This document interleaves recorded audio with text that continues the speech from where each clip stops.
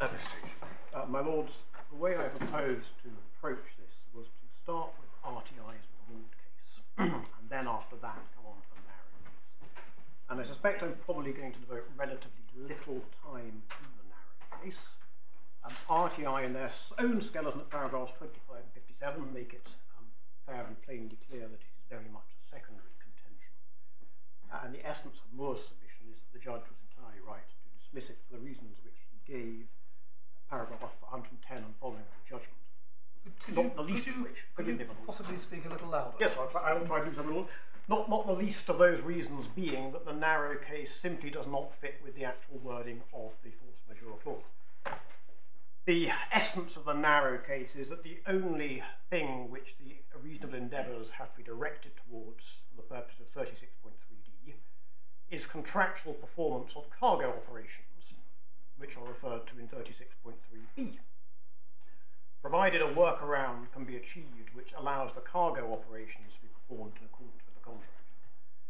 The fact that the workaround involves departing from the contract in some other respect is really of no significance at all, according to the narrow case, so long as there is an overall reasonableness in a general sense. And the problem with that is that it simply does not fit with the wording for reasons to do with the meaning of the word it in each of the subclauses, which my Lord Justice Arnold put to my learned friend this morning. With respect to my learned friend, the argument really does involve saying that it in D bears a different meaning, certainly to the meaning of it in B, and also, I would suggest, the meaning of it in A and C, and that just won't work. The broad case is that departing from the contractual performance in any respect doesn't really matter. That the only criterion for a workaround within 36.3d is that it be reasonable, using that sense in that phrase in the largest sense, that the fact that it involves a departure from performance according to contractual terms may have a bearing on the facts of any particular case as to whether or not the proposed workaround is reasonable. But beyond that, there is no significance in the fact that a proposed solution and proposed reasonable endeavours would involve a variation or the acceptance of non-contractual performance. Now that proposition, that broad case, does raise a point of general principle as to how the court or a tribunal should approach questions of variation or non-contractual performance in the context of a reasonable endeavours proviso, which on its face is completely silent about whether it does or does not extend to those matters. And that scenario of the silent reasonable endeavours proviso covers two different situations. The first is an express reasonable endeavours proviso, which does not explicitly state on its face either way whether or not it extends to variation or non-contractual performance. And that is what your lordships have here in clause 36.3d. The second and different scenario is that of the implied reasonable endeavours clause. Now, as we have set out in our skeleton at paragraphs 16 to 18, reasonable endeavours provisos are readily implied into force majeure clauses which do not contain them expressly. Just as the court readily implies into an exceptions clause, which does not say so expressly, that the exceptions clause will not apply if the defendant has been negligent. But when a reasonable endeavours provision or a negligence provision is implied, all that is implied is that the force majeure clause will not apply if the event would have been overcome or avoided by reasonable endeavours. The question of what reasonable endeavours extend to and whether it covers variation of non-contractual performance is left open. And the answer which your lordships give in this case has the potential to answer that question in relation to implied reasonable endeavours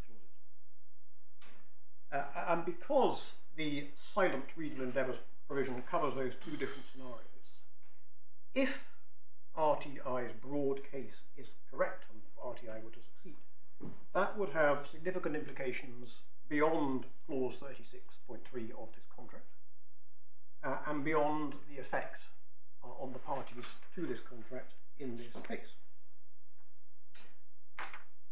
If the broad proposition were to succeed, it would have the potential to require variation or acceptance of non-contractual performance in any case where the RE reasonable endeavours proviso is expressed but silent, or in any case where the reasonable endeavours proviso is implicit. And in fact, the upshot would be that if RTI's broad case were to succeed, variation or non-contractual performance would potentially be required under any force majeure clause or exceptions clause where there's a negligence proviso, any clause which does not expressly provide to the contrary.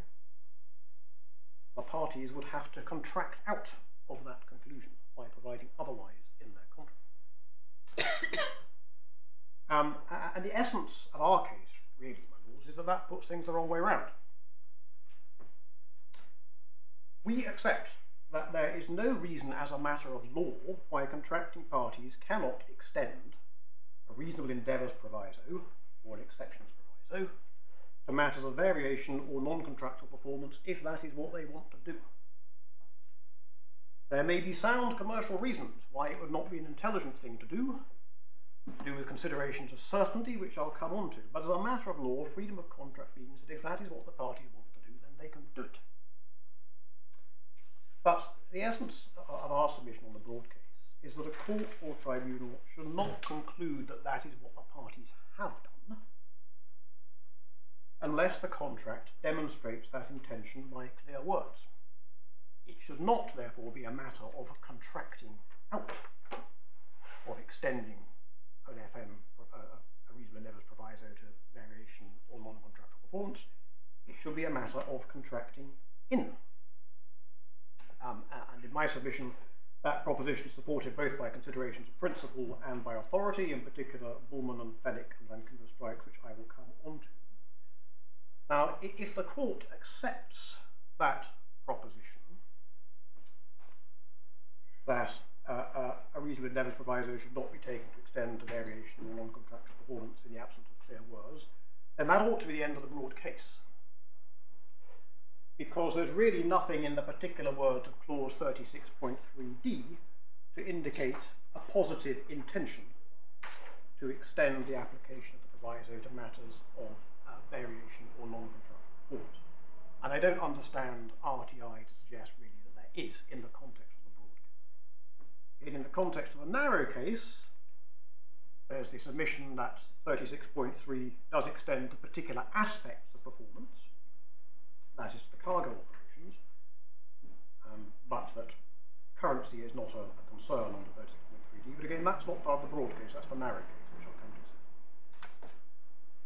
Now, my lords, before I get into the detail, I wanted to say something about what is the nature of the case that we put, the legal nature, which may sound like a bit of a detour, but I think we'll actually get, as I go through it, to some of the detail of the case along the way. Well, Mr. Eaton, before you get into that, can you just help us a little bit on the factual substratum? Because as you will have gathered from some of the questions coming from the court, one thing that certainly I find puzzling, and I don't think I'm alone in this, is how this all arises.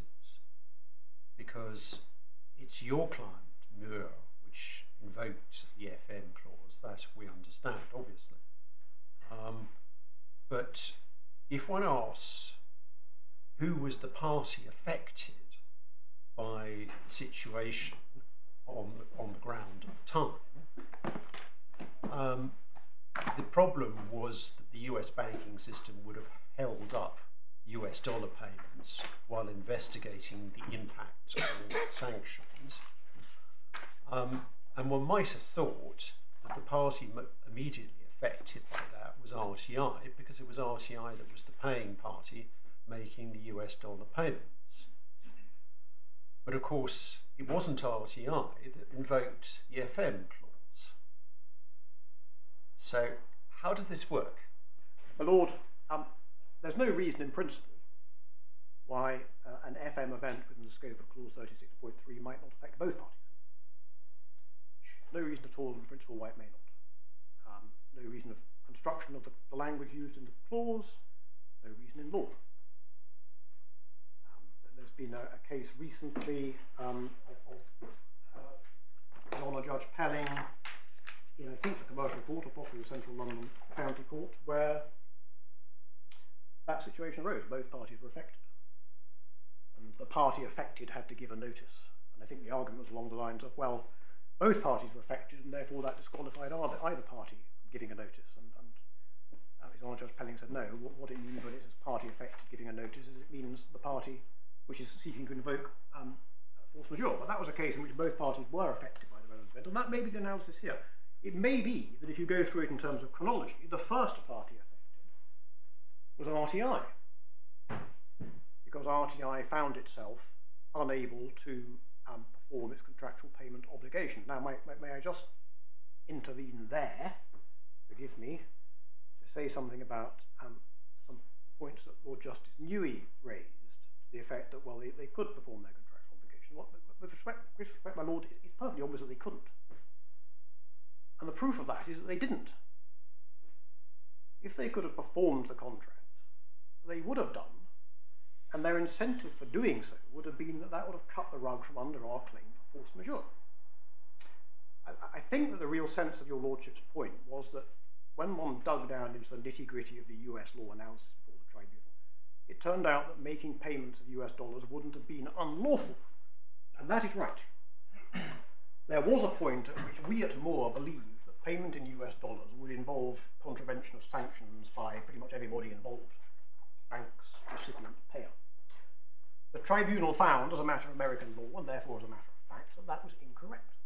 There was no impediment as a matter of US law to payment in dollars being made. But they also found, as a question of fact, that whatever the strict legal position, US banks through whom the money would have to be routed would be extremely cautious, and they would make inquiries, and there would be delay. Now, I think that then, my Lord Newey's point said, well, what that really means is that they could perform their contractual obligation to pay in dollars, but there'd just be a delay. But with respect, my Lord, paying dollars, paying the right currency late, is no more contractual performance than paying the wrong currency on time. And again, if they could have complied with their contractual obligation, they would have. And it's plain that the reason they tendered a different currency was that they couldn't pay the right currency in accordance with the contract. The obligation was to pay the right amount in the right currency at the right time, and plainly they could not do that. Just help me on this, because I think it's apparent I haven't got to the bottom of the facts. You invoke force majeure, and you say we can't have payment broadly. Now, actually, if I take the judge's summary, this is paragraph 26 onwards, isn't it? It would be a breach of sanctions if Mur were to load further cargoes.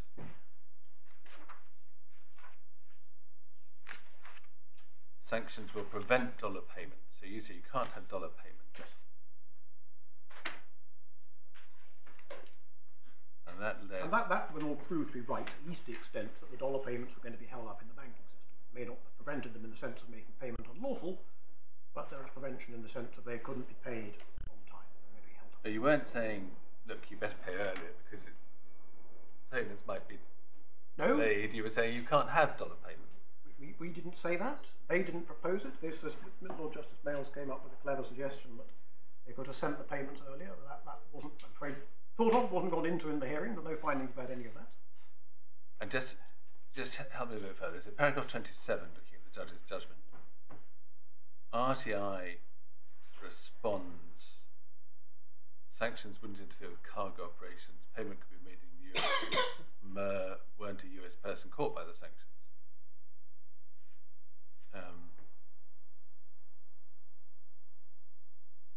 But you then say freight is specified in US dollars.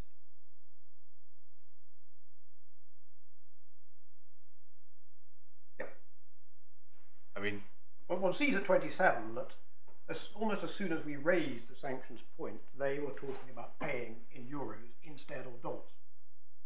And the comment in 28 that freight is specified in US dollars in the recap, that was our response to that.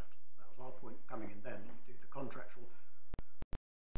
So at a very early stage, they're talking about paying in euros, and that's obviously because they recognise they can't pay in dollars. Well, they were wrong about that. But well, if they thought they couldn't pay as a matter of law, they may have been wrong. They couldn't pay as a matter of fact. I mean, if you're saying, look, we can't accept dollars, you can't pay us in dollars, they then look round for a solution. Yes. But if you, as a blanket position, have said, well, we can't take dollars,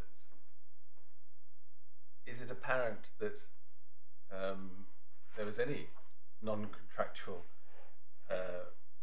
problem? Because you were wrong about that. We did prove to be wrong about that. But there's no finding that they attempted to make a payment in dollars and we rejected it. And on the contrary, there is a finding by the tribunal that they would have had difficulty making payments in dollars because of the delay that had been caused. It's all a bit odd, isn't it? Because you're not entitled to payment in advance of loading. No. Only 5 days after the bill of lading. Five days after. All cargoes on board. So, and in fact, as a matter of law, they could have paid, even though it seems that maybe both sides at the time thought that they couldn't. And all that would have happened if they tried was that the money would have come through a bit late. Which wouldn't have been a tedious payment. That wouldn't have been performance of the contract obligation. Now, look, I do appreciate that one of the slight challenges of this case is that these nuances about the facts are not necessarily articulated in the tribunal's finding in quite the level of detail which one might have expected if this was the only point that the tribunal had to decide in the arbitration. But your lordships, in justice to the tribunal, must bear in mind that it was not. This point, clause 36.3d point, which we are listed for a day and a half to debate before your lordships, was but one aspect of a wider force majeure issue in the arbitration involving substantial expert evidence about the position of American law. And the force majeure dispute was but one dispute within the arbitration. Your lordships have not been troubled with the first chunk of the award, which is about 4 ships from late 2017 to early 2018, before the force majeure event was ever declared. Your lordships have not been troubled with the last 50% of the award, which is about the balance of the Murray's dispatch on something like 100 voyages. So you've got those disputes at either end. The force majeure is sandwiched in between, and this is but one aspect of the force majeure award. But one has to read the tribunal's award fairly and reasonably, and one has the clear finding at paragraph 51 that we succeeded on all aspects of the force majeure defence, And with does the exception of 36.3d. I follow that? Is it implicit in that RTI could not perform, or is that merely proceeding on the basis that whether or not they could perform, there was a force majeure event? It is implicit in that the tribunal found on the facts that clauses 36.3a and b and c were satisfied. That is to say, there was a relevant event, which may have been government orders or may have been restrictions on payment transfers, it doesn't really matter, and that it had the requisite causal impact upon the performance of the charter party to satisfy all the requirements with the exception of 36.3d. That is necessarily implicit. But that doesn't of itself say whether or not one should take it as implicit that there was a finding that RTI could not perform.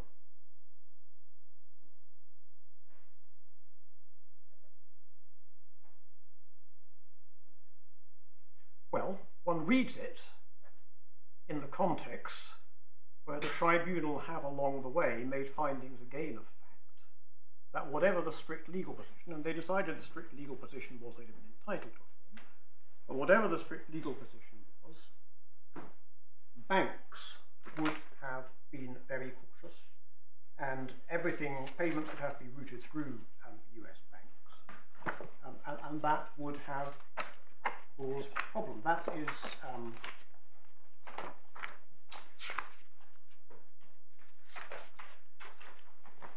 really paragraphs 45 and 46 of the award.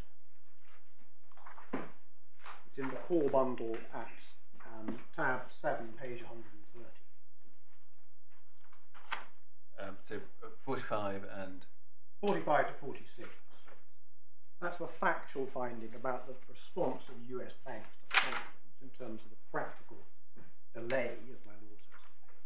So the tribunal have found that. so what they have found is that had RTI made a dollar payment, the banks would have looked at it carefully before honouring it. Does it follow from that RTI couldn't perform its contractual obligation? Well, we'll have to look at the totality of it in my submission, my lord. You have that part of the factual background as the tribunal are reasoning their way towards a conclusion on force majeure. There's that finding of fact. There's then a finding that clause 36.3 A, B and C are satisfied, and the only link in the chain is 36.3 D, which involves a finding by the tribunal that there has been something which constitutes restriction of money transfers or government order, that's the sanctions, which has had a causal effect sufficient to satisfy the causal effects of the force majeure. Now, again, the inference surely is that it's been an impediment to payment. Now, again, I accept that your lordship, understand your lordship might like to have seen it set out point by point, but there are reasons, understandable reasons why it's not. I mean, on the face of it, it proceeds on the basis that the circumstances were such that you couldn't be expected to proceed with loading because of the potential problems. But that's not obviously the same as a conclusion that RTI could not perform its contractual obligation. The fair inference, my lord, and this is what the judge concluded, the fair inference is that the tribunal accepted the point which we have made in our original force majeure notice, paragraph 26 of the award, which was that we could not sensibly be expected to perform the contract if we weren't going to get paid. Could you just give us the reference in the judgment? Yes, my lord. It's in the award itself, which I'm reading because it's got rather bigger print. That's tab 7, page 123, and in the judgment, which is tab 5, it is starts at 26, paragraph 26 of judgment, page 64 of tab 5 of the core bundle. But they didn't accept that, did they? Is it round about 164 of the judgment? Because this is where he's dealing with one of the respondent's notice points, and I'm thinking about what he says towards the end of that paragraph. Is within the range of permissible decisions for a tribunal to conclude, parties would not contemplate that such operations would continue if owners were not being paid the freight to which they were entitled, by which I assume he means on time. Yes.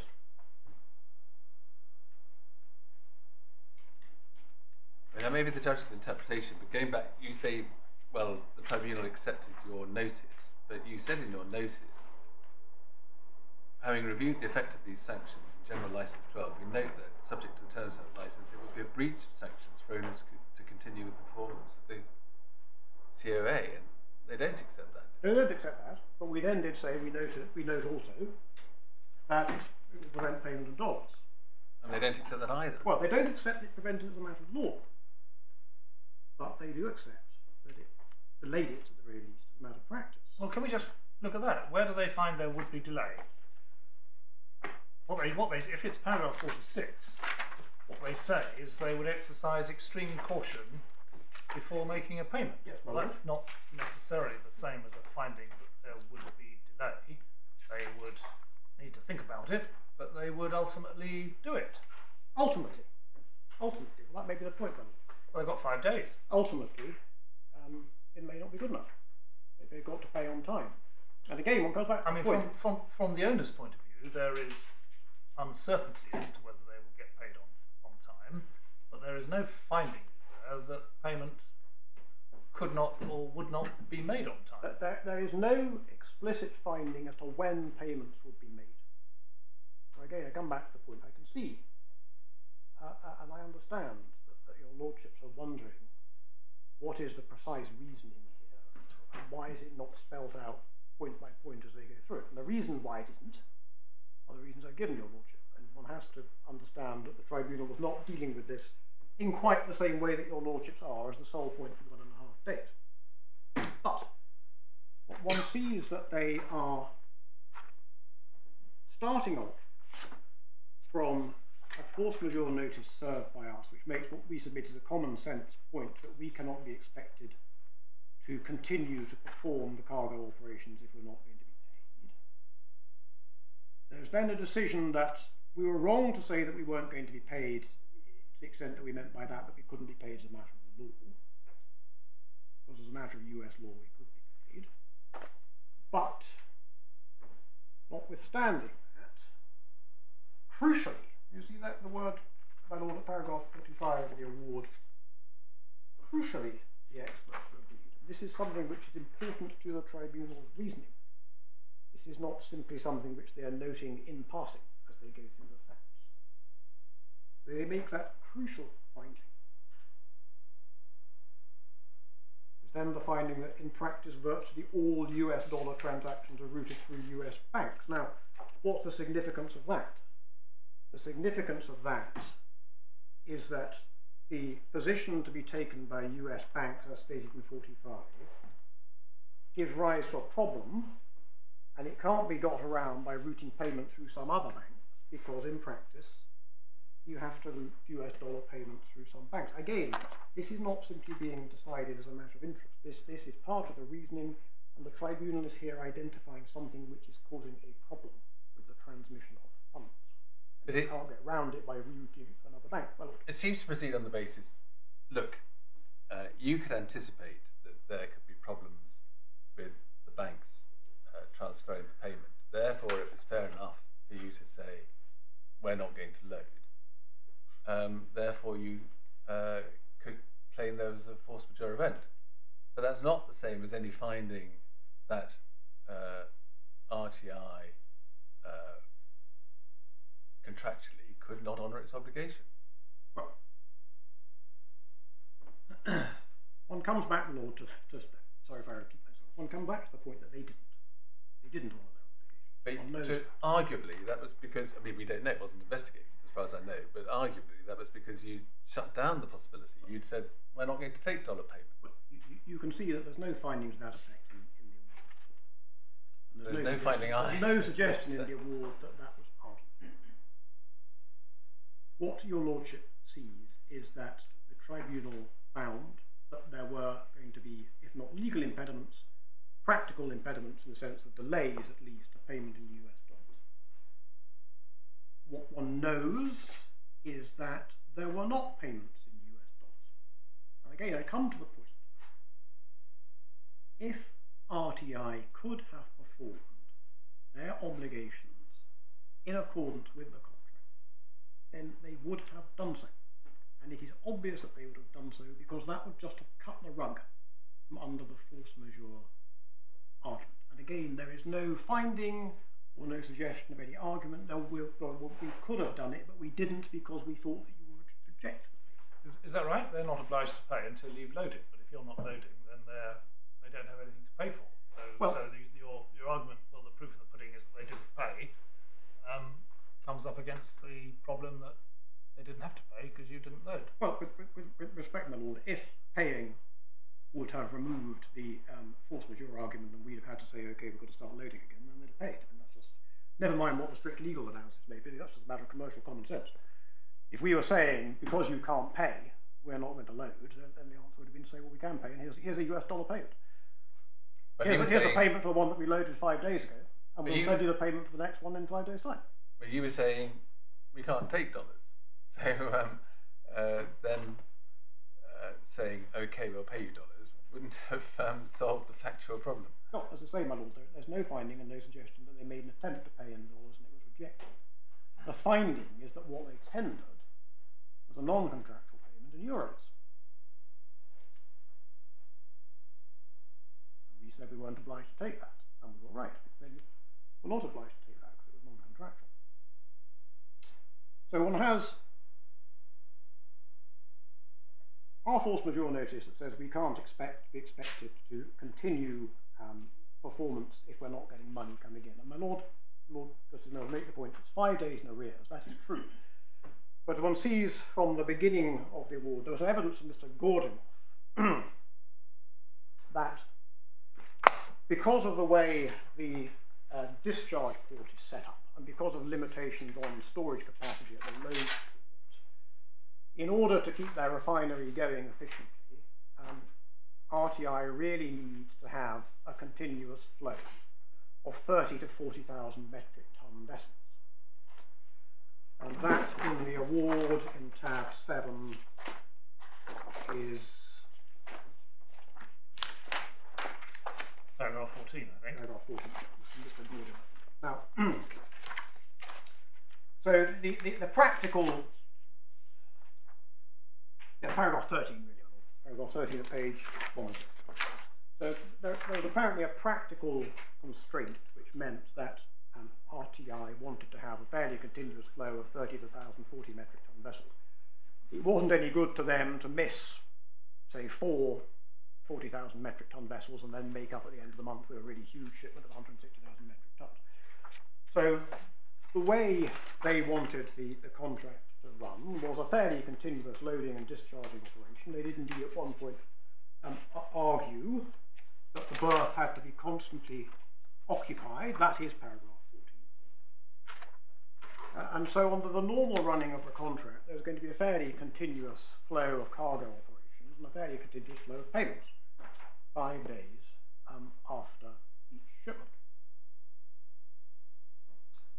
And the practical point that we made in the force majeure was not a strictly legal one about when payment is due, but it's a practical point that we can't be expected to be performing the continuous flow of cargo operations if the fairly continuous flow of payments, 5 days in arrears, is going to be interrupted. So that was where we began with the force majeure clause in relation to payments.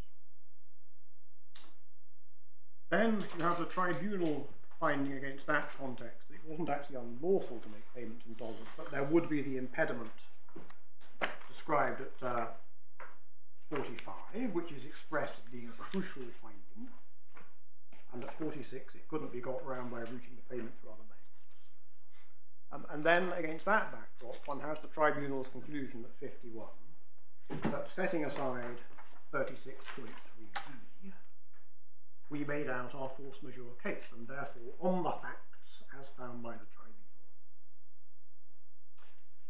36.3a and b and c were all satisfied. And you're entitled to preannate the fact that the attacks on those aspects of the award before the judge failed. They all failed. As findings of fact, they are sacrosanct and they cannot be challenged. The attempt which was made to attack them was to attack them on a basis of legal analysis of causation, and to argue that if what happened was that there was an impediment to payment and we said, oh, in that case we're going to not perform any more cargo operations, we had brought the problem on our own heads by that decision, and it was self-induced force majeure. And the judge went through that in considerable detail, and he rejected that argument, and he did not give permission to appeal, because that argument is not before your lordships. So that is where it rests. It rests with that undisturbed, unchallengeable finding by the tribunal that on the facts as they found them, 36a, b and c are all satisfied. So there was a relevant event, might have been government orders, it might have been restriction on payments, either qualified, and it had the relevant, satisfied the causal requirements of clause 36. And what the judge said was the fair reading, and I'm afraid I'm trying to find the way he said it. The fair reading was that the tribunal accepted our broad common sense point that if there was going to be an interruption to payment, we couldn't be expected to continue the constant flow of loading and discharging if there was an interruption to the constant flow of payment. Let's just try and find where he said that more explicitly.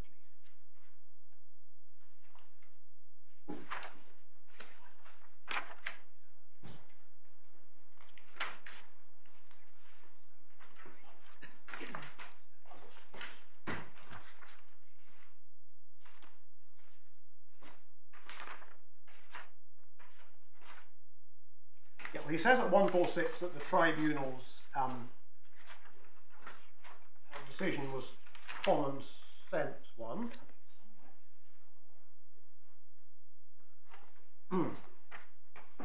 Somewhere in the judgment. Is it 162 that you're referring to? Page 96 in the bundle. It says, a few lines up from the bottom, it would make no commercial sense to the parties to be required, for example, continuously to load ships, which would then be unable to discharge, or would be subject to delays in discharge on arrival of the discharge. My lord, yes, and also, this is the one I had in mind, is 149 at page 93, where the judge said in the last few lines it was ultimately common ground.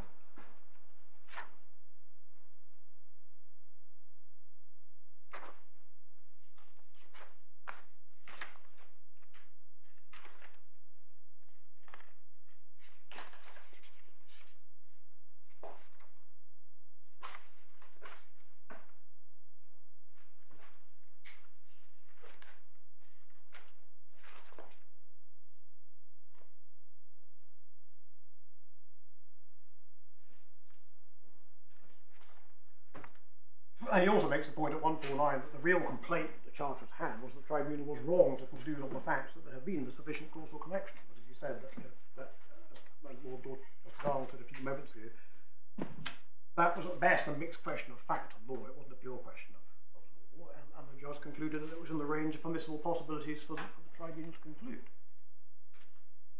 And again, the judge didn't give permission to appeal on any of that. So there's no causation issue before your lordships. The tribunal made the findings that it found. It may be that its reasoning is not spelt out at all stages as explicitly as it might, but the fair reading of it is that having gone through the fact that there were the sanctions, the fact that we said we cannot be expected to be paid, expect to be continuously performing cargo operations if the flow of money is interrupted, having gone through the practical impediments, if not legal impediments, which the sanctions would create to dollar payments, the tribunal made the findings it made, including the finding that the causation requirement was satisfied. And the inference from all of that is that the tribunal found that there was a problem with payment, a practical one, not a legal one. That's based upon the crucial finding at 45, I would submit is the fair inference, and that it had the necessary causal effect of preventing or delaying cargo operations. And the argument before the judge that no, it didn't because that was all self-induced was dismissed and is not the subject of appeal. And that's where, in my submission, the thing lies. And then coming back to my Lord Justice Arnold's point about who is the affected party. Now, it may be that if those were the facts, it would have been open to RTI to say, well, we are going to invoke force majeure because we can't perform our obligations to pay you, and we don't sensibly expect you to perform without being paid, and therefore there'll be an impact on cargo operations. They did not do that. Now, there are two possible reasons why they didn't. One is that if your lordships have the clause, which begins at page 62 of the bundle,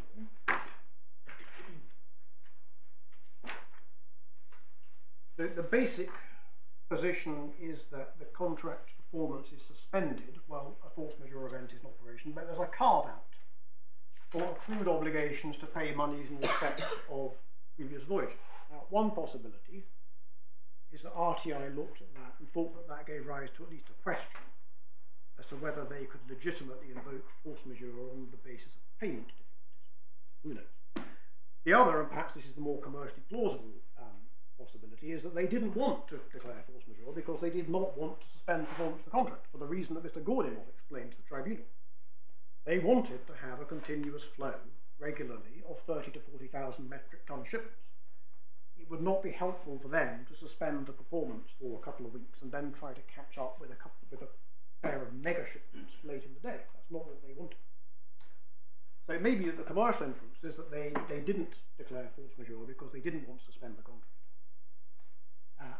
And that they hoped that we would either accept the payment they were tendering, which was non-contractual, or would wait until dollar payments could turn up and would perform pro tem without payment. But whether they were entitled to declare force majeure,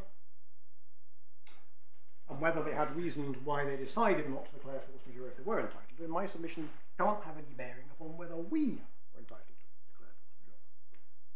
And if we also became an affected party, even if that was chronologically later than RTI became an affected party, then at that stage we were entitled to declare it. And we did. And the tribunal held that we were entitled to, subject to Clause 36.3d, and that is where we come in. So you agree with Ms. Self-Ratnam that for relevant purposes, you are the party affected within the meaning of the clause? Yes. And that's why we had to give a force majeure notice. One of the other issues was whether the force majeure notice that we gave complied with the contract and so forth. The tribunal and the judge both held that it did, but we gave a notice because we were the party declaring force majeure, and we therefore were the affected party. If RTI had declared force majeure, then they'd have been the affected party for the purposes of Clause 36.3d, but they didn't. So I guess, well, they do accept that. Yep. Okay. It's nice to find some common ground.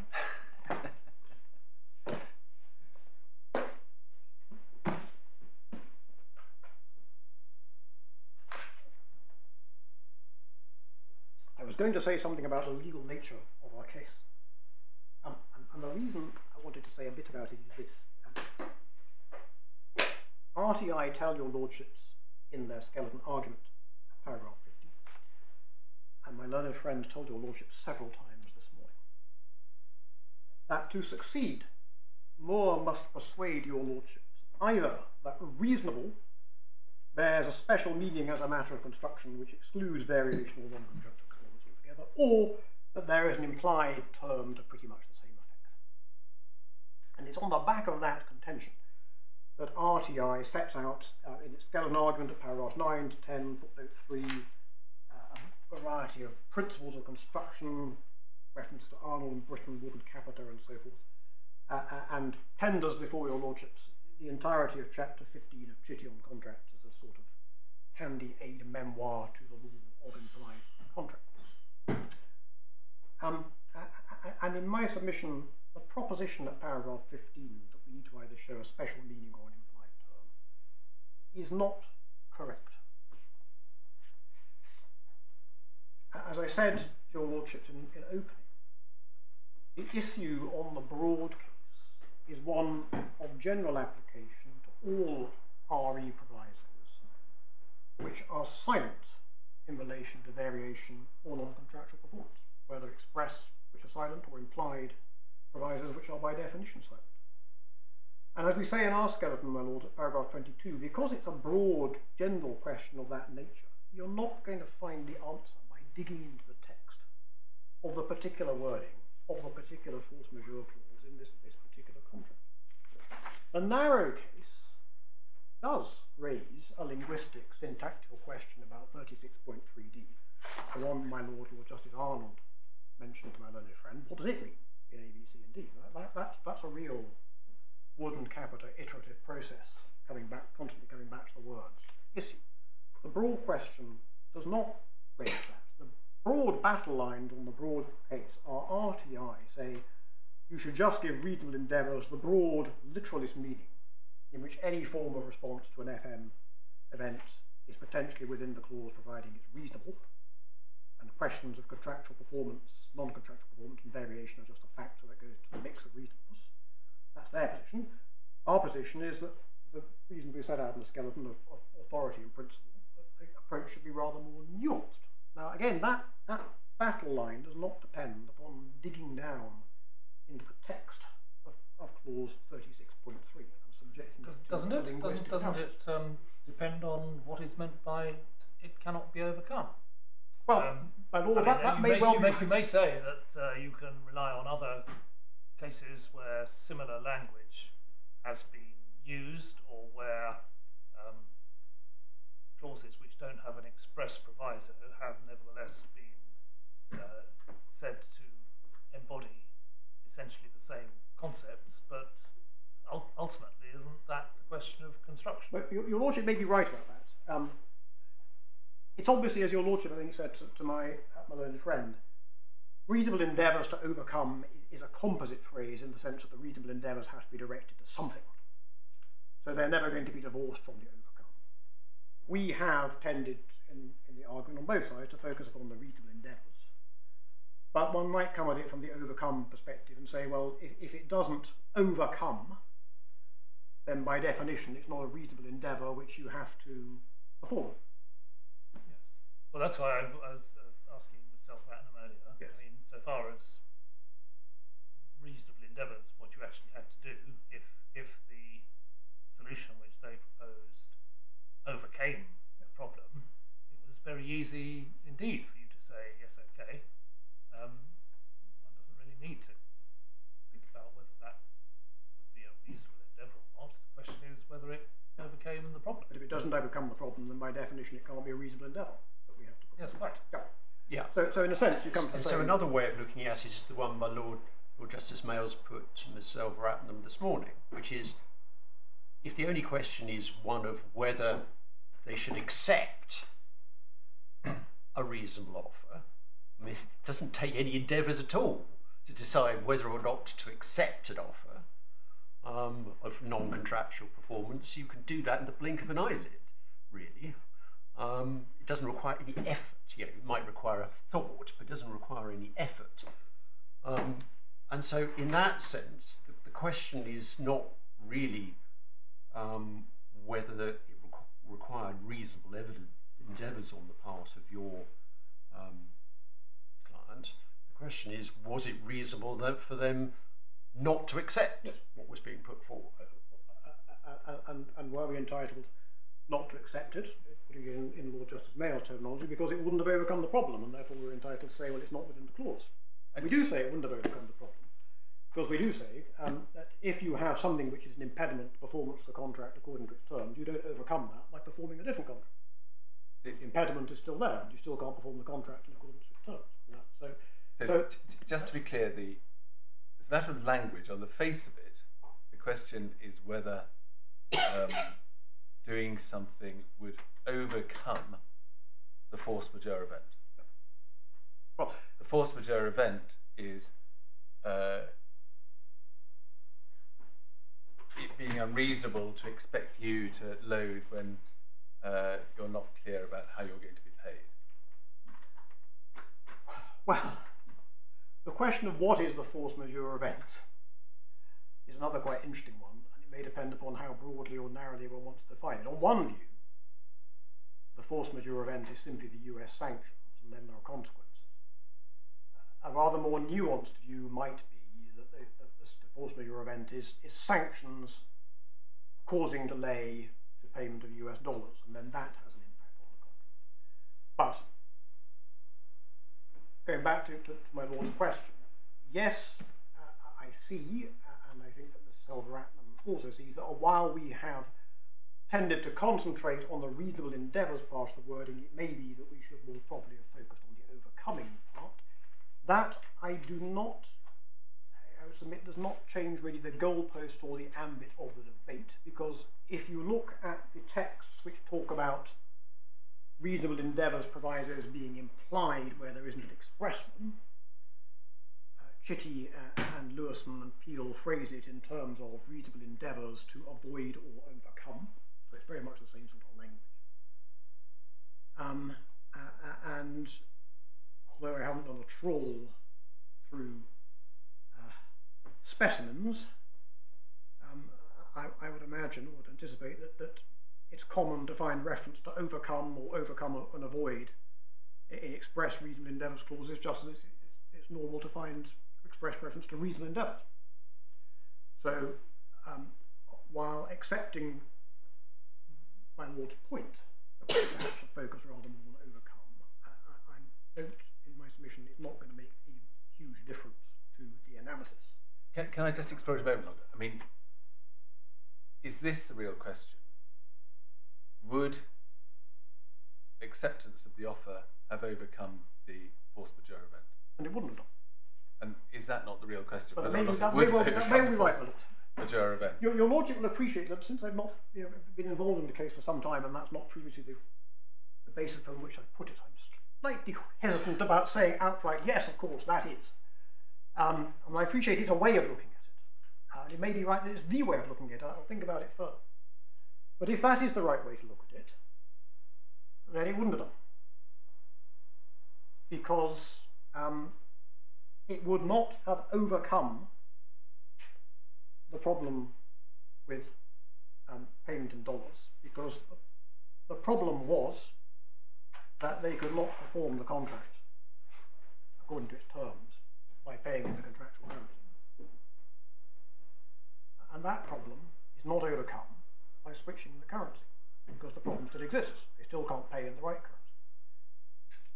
It's very, very much as the question I think my Lord, or Justice Arnold, put to my learned friend this morning. When you're talking about overcoming, the context is something has happened which has affected the contract and is preventing it from being performed in accordance with its terms.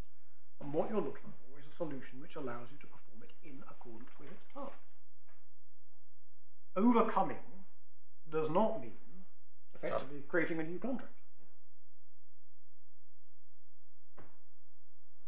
Whether that's by a formal variation which is binding for all time, or by a temporary variation which only lasts as long as the force majeure clause does. Doesn't matter. If what you're doing involves a non-contractual performance, then you are not overcoming the problem and resuming contractual performance, which is what you should be looking to do. You're doing something else. And that's not overcoming. We're not required to do it. That's the basic point.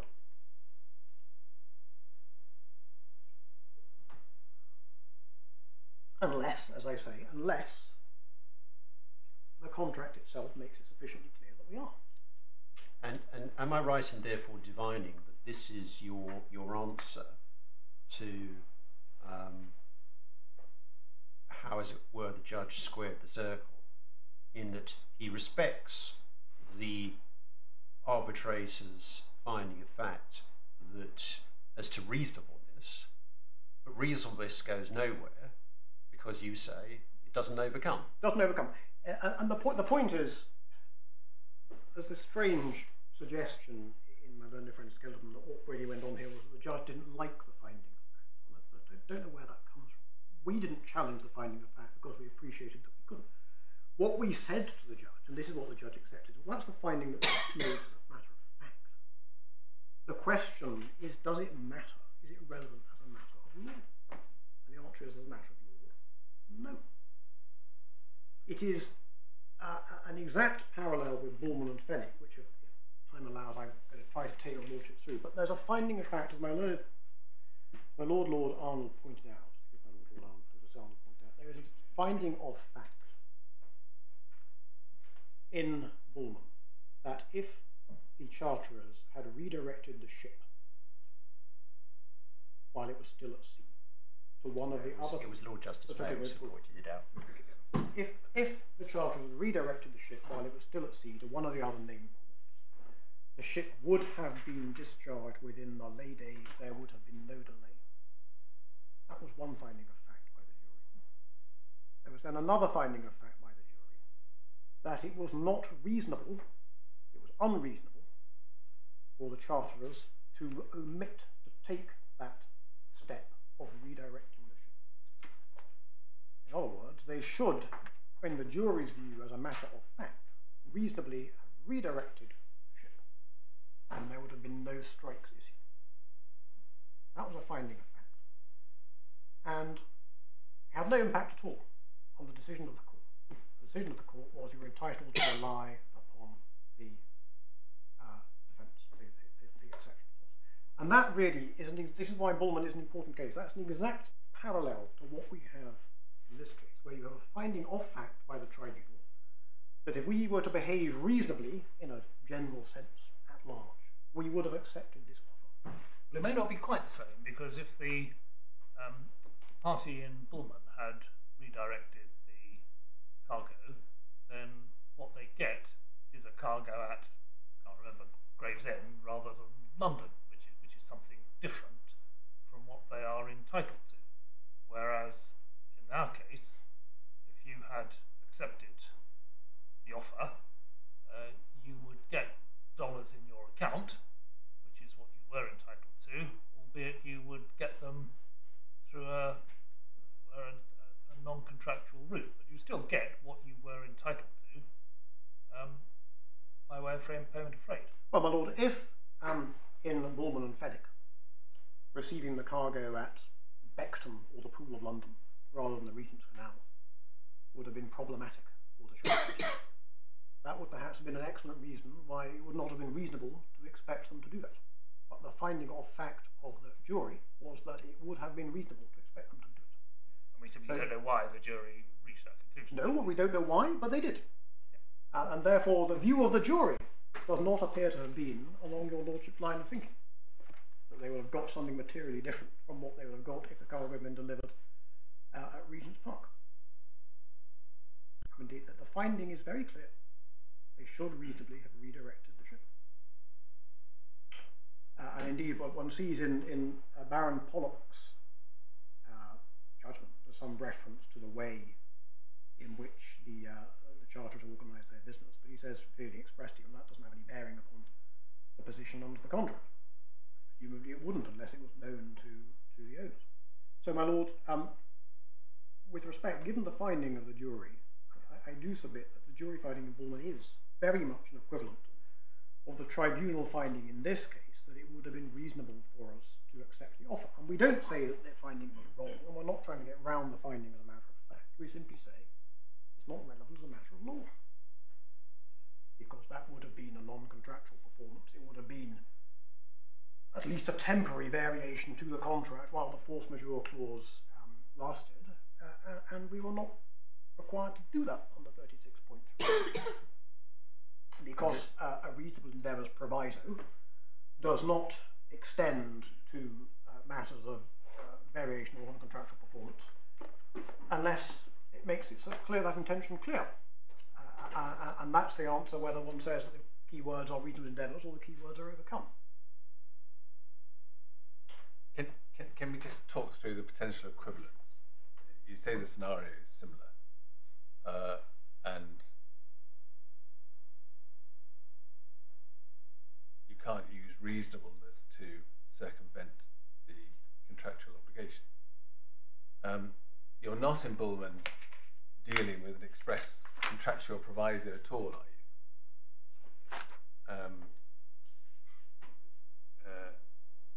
There was a strikes clause, was there? But there was no express proviso to the strike clause. What you have in Bullman and Fenwick is an exceptions clause in a charter party in the late Amendment regime, and it's an exceptions clause for strikes. Now, if one categorises that as not being a force majeure clause, but as being an exceptions clause, that is not, contrary to what my learned friend suggested this morning, any relevant point of departure on this case, for the reason which we gave in our skeleton at paragraph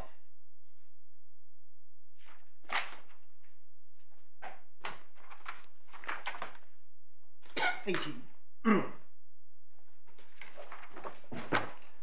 we've made the point of paragraph 16 that you're dealing here with an express reasonable endeavours proviso, but we make the point that it's not express, it's very readily implied. And in paragraph 18, there is an equivalence in exceptions clauses, well established particularly in the context of shipping law. We've given lordship some of the authorities there, that the exception will not apply if there's been negligence on the part of the defendant. So that is functionally equivalent in the context of exceptions clause to a reasonable endeavours clause. So the fact that it is an exceptions clause is not a point of departure, and the fact that the proviso is not set out explicitly in terms is not a point of departure either, because an equivalent will be implied. Again, it's not as though this express proviso has got any particularly exciting wording. It simply says reasonable endeavours to overcome, and we'll see from the textbooks that that's a fairly standard concept. And what will be implied is equivalent. And what one sees the Court of Appeal saying, the way the Court of Appeal put it, it's tab 1 of the authorities bundle.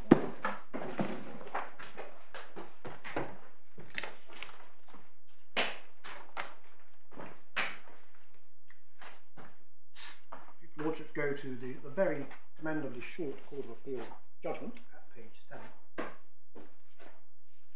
7. And in between the two hole punches, the passage that begins, a strike would in itself not be sufficient to exonerate the charterers from doing the best they could to accept delivery.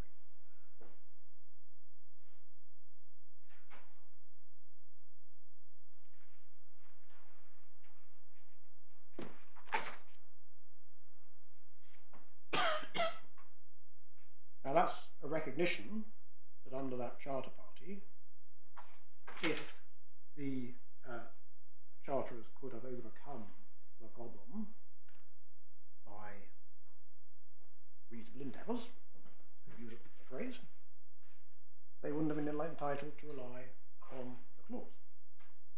And there's nothing surprising about that when one understands that exceptions clauses are implicitly subject to a negligence exception, and that a force majeure clause will readily be subjected to a reasonable endeavours proviso.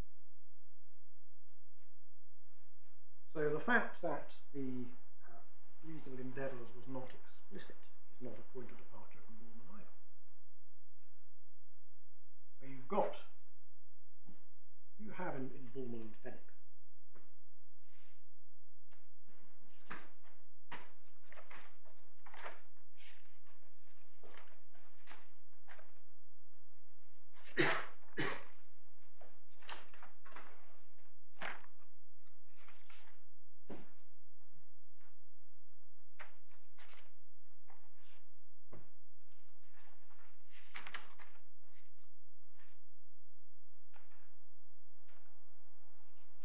what you get in Borman and Fenwick, there's 7 points.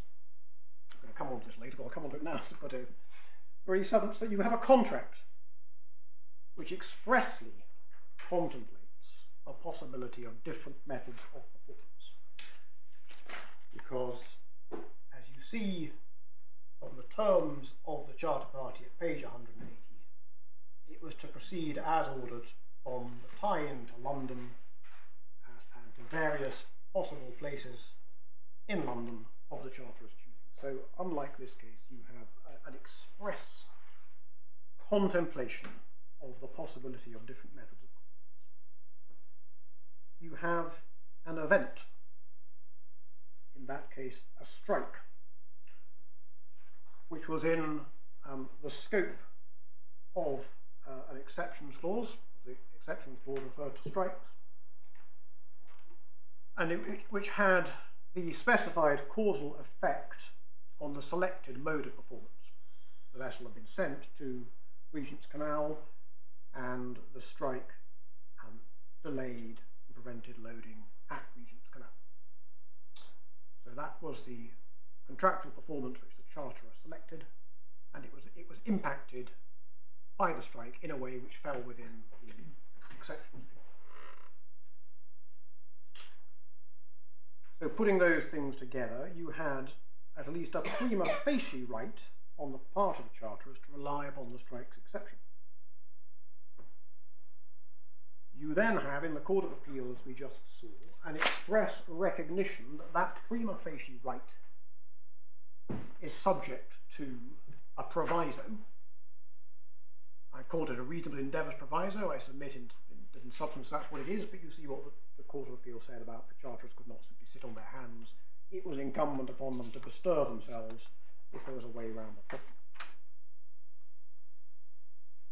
You have a case put by the owners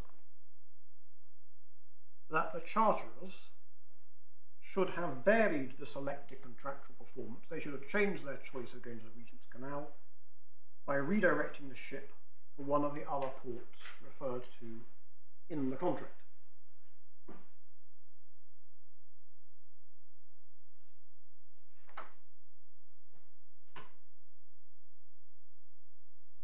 You have a finding of fact by the jury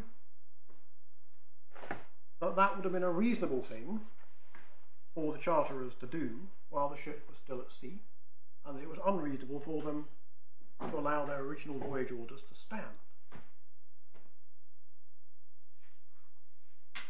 And you have a decision of law by the first instance judge on the Court of Appeal against the background of that finding of fact by the jury that it was not incumbent upon the charterers to redirect the ship, and that their failure to do so did not deprive them of the protection of the exception.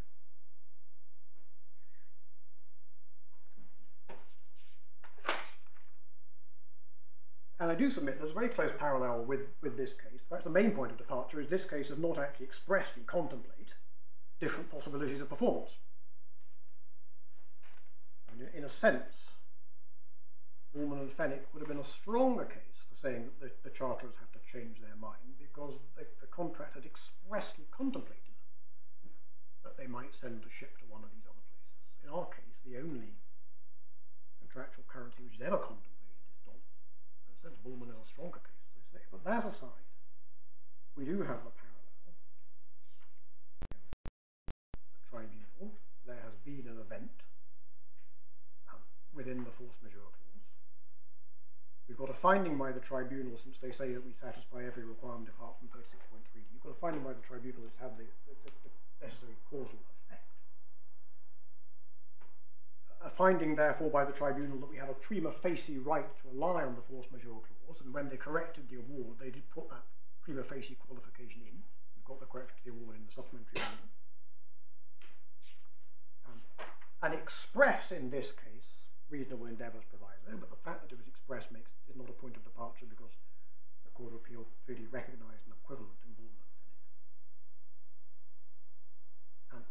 A case put by RTI that we should have agreed to vary the contractual performance by agreeing to accept payments in euros rather than in dollars.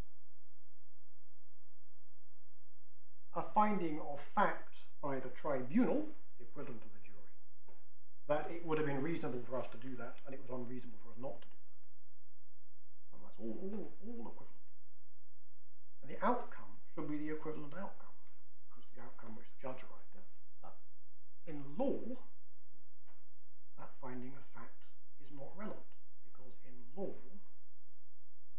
the reasonable endeavours proviso, whether one looks at it in terms of reasonable endeavours or in terms of overcome, does not oblige us to take that step of varying the contractual performance.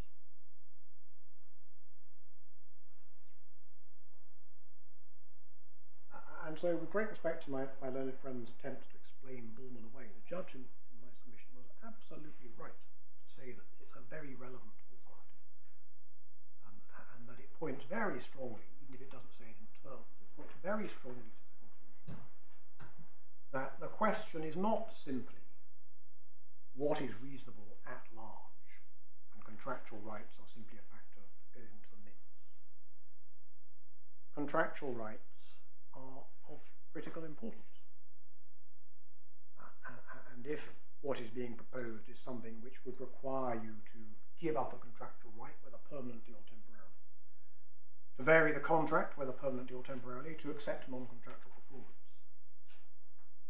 you're not obliged to do it unless the contract says it. I keep coming back to that point, and I do wish to emphasise that we do not, contrary to some of the submissions which have been made by my learned friend, we do not propose some irrebuttable rule of law that it's never possible in the context of these sorts of provisos for a party to be required to accept non-contractual performance. As I said earlier, if that's what the contract says, and that's what the court will give effect to. But you are coming to the question in the context of a clause which does not say on its face either way. And the question is, how should the court proceed?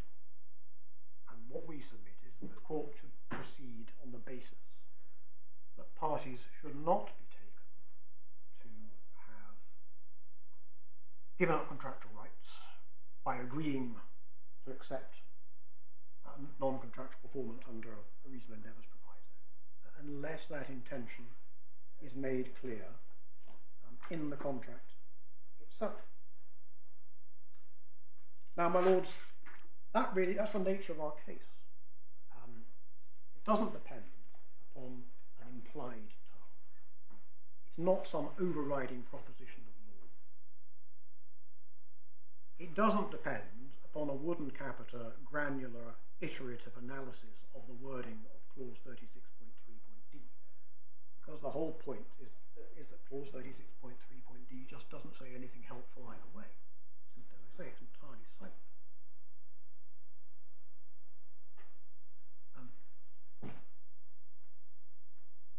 And really what we propose is a principle of construction.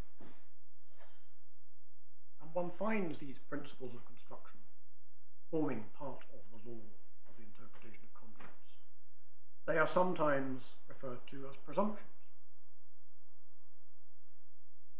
Now, one which is very familiar,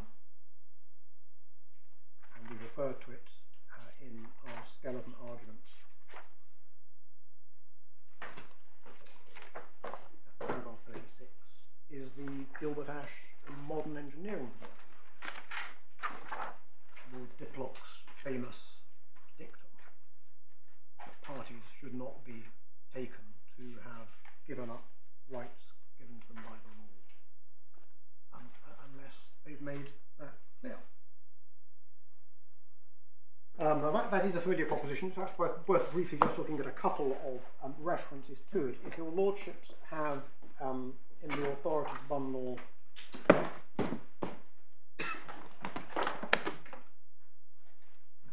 tab 27,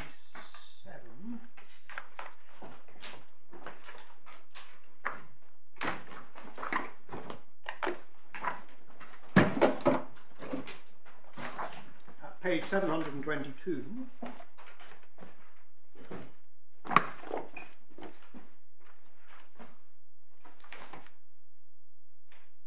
that's the beginning of paragraph 29001. Chitty? Yes, that's Chitty, my lord. And if your lordships just read the first sentence and then read footnote 2, and footnote 2 really sets out the substance of Gilbert Ash's modern engineering.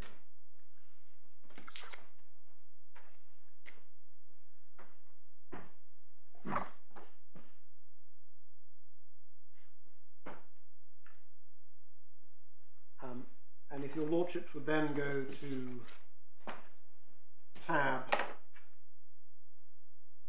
29, page 735. This is Lewison.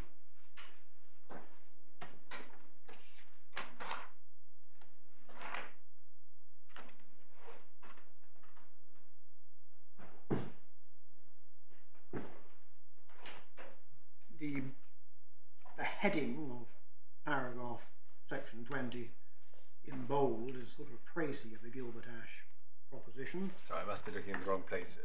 Where should I be? It's tab 29, page 735. Thanks.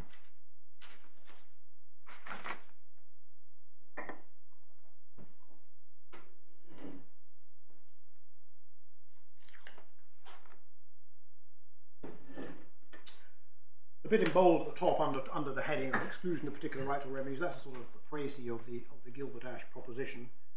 And one then has it set out in the quotes at page 735, and then at the bottom one sees it's essentially a proposition of common sense. It's not based upon an implied term, it's not some overriding principle of law. It's plainly not expressed as an irrebuttable presumption. We don't argue for an irrebuttable presumption here either. We admit that the parties are free to make a contract extending reasonable endeavours provisions if they want to. Lord Clark, at the top of page 736, by reference to Gilbert-Ash, making a similar comment, and a number of similar points to the same effect. 12.146 on page 736 is quite interesting. It's been said that this principle provides a particularly clear demonstration of the ability of special principles of construction to serve the overall purpose of the general principles of contractual construction. Now, all that very much dovetails with where I came into this. This is not an implied term. It's not the application at a granular level of wooden capita going through the syntax and the language with an iterative process. It's not a binding overrule, overriding principle of law. It's a common sense principle which serves the purpose of construction effectively by serving as a supplement to rules of construction, by giving the court a jumping off point where you have, as you have here, a clause which is simply silent about whether it extends to non-contractual performance or not. The jumping off point under Gilbert-Ash, if it's being suggested that a clause which is silent has taken away a right, the jumping off point is that, well, it only takes the right away if it's clear. We're quite a long way from this sort of clause, aren't we? Well, in the sense that what we're concerned with is a proviso to a force majeure clause. If you declare a force majeure event, then you are saying the contractual provisions don't apply,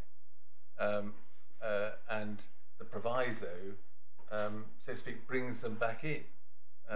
So rather than providing an extra escape route from the contract, it takes you back to the contract. on the thought, my submission were not a long way away actually. What I had original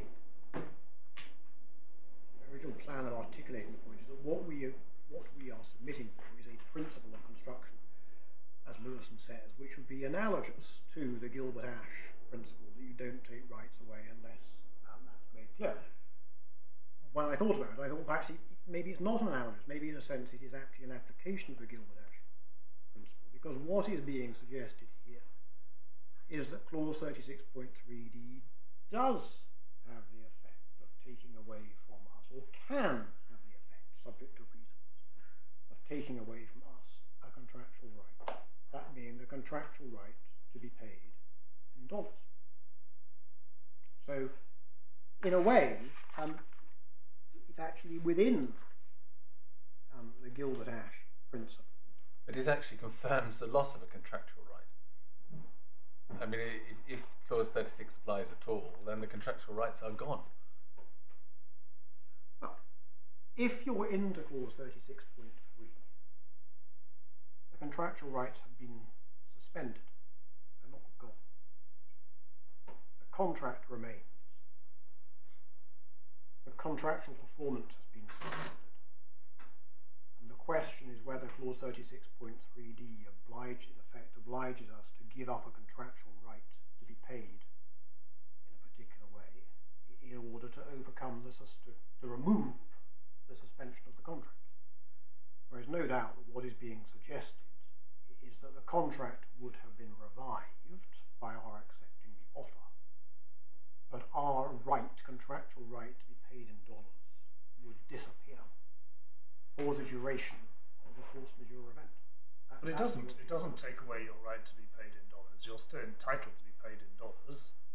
It simply means that you can't rely on the force majeure event. And if you're not paid in dollars, that's a breach of contract by the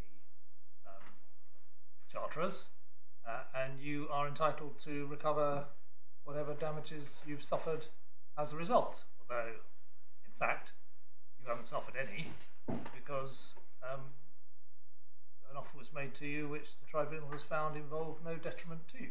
My lord, it may be that as a matter of strict legal analysis we are not deprived of the right. But what is being suggested, aside from the facts of this case, what is being suggested as a general proposition is that a party can be faced with the choice of either giving up a contractual right or losing the ability to rely upon the force majeure clause. And to all intents and purposes, it's the same thing as what's being spoken about in Gilbert Ash of losing a contractual right. And maybe, Your Lordship says, in this case there have been no damages, but we're not just talking about this case. This is the broad proposition. This is the case of general application to all situations. And the case that's being put is that a clause like clause 36.3d can have the effect, as it was said in Vancouver Strikes case, of you either sacrifice the right or you lose the protection of the force majeure clause.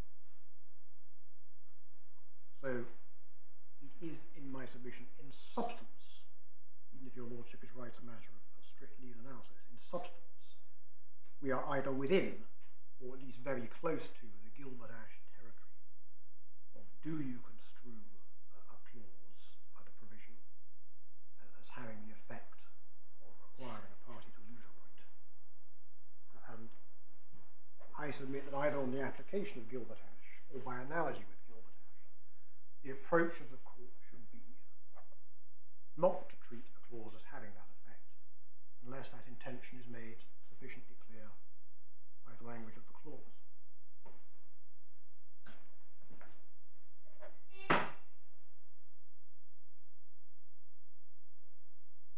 Now, it might be said that another distinction from the Gilbert Ash principle is the Gilbert Ash principle talks about rights conferred by the law, and we're here talking about a right conferred by a contract. But I do submit that the common sense of Gilbert Ash is equally applicable whether it's a legal right or a contractual right. I won't ask Your Lordship to turn it up, but Lewison at 12.1.5.1, tab 29, 738, says that. And he refers to a decision of Mr. Justice Tiers, actually the Ocean Victory, a first instance, in which Mr. Justice Tiers said the same thing. And I do submit that if it's a common sense principle, and it clearly is, then it's just as much common sense in the context of a contractual right as a common law right. So, Lord, that's the nature of our case, the juridical nature of the case. It's got nothing to do with implied terms, rules of law, or anything like that. It's not really got anything to do with the application of Wood and Capita or ICS and West Bromwich or Arnold and Britain. It's in the nature of something like a Gilbert and Ash presumption. And for those reasons, in my submission, it's not helpful to Your Lordship to have to go away and read the lengthy, shitty chapter on implied terms. Not really going to be particularly helpful to even look at Arnold and Britain and Wood and Capita, because you don't need to get into the iterative exercise. And it's not really necessary for Your Lordships either to decide whether or not an exceptions clause is to be treated, a force majeure clause is to be treated the same way as an exceptions clause. My learned friends at paragraph 10 have set out a number of authorities about that, including Professor Peel. But you don't need to decide that because it's not really going to help you. Even if one assumes that a force majeure clause is to be treated as an exception clause to the extent that it should be construed contra proferentum. One saw from paragraph 50 of the Bank New York Mellon case that my learned friend took a lordship to this morning, that the contra proferentum rule really does not have a great deal of room for manoeuvre when you're not talking about resolving an ambiguity of wording,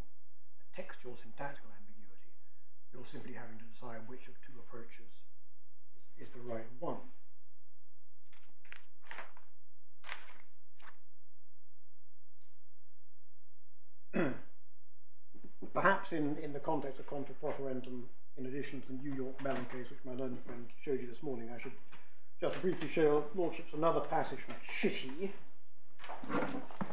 in the authorities bundle at tab 24. And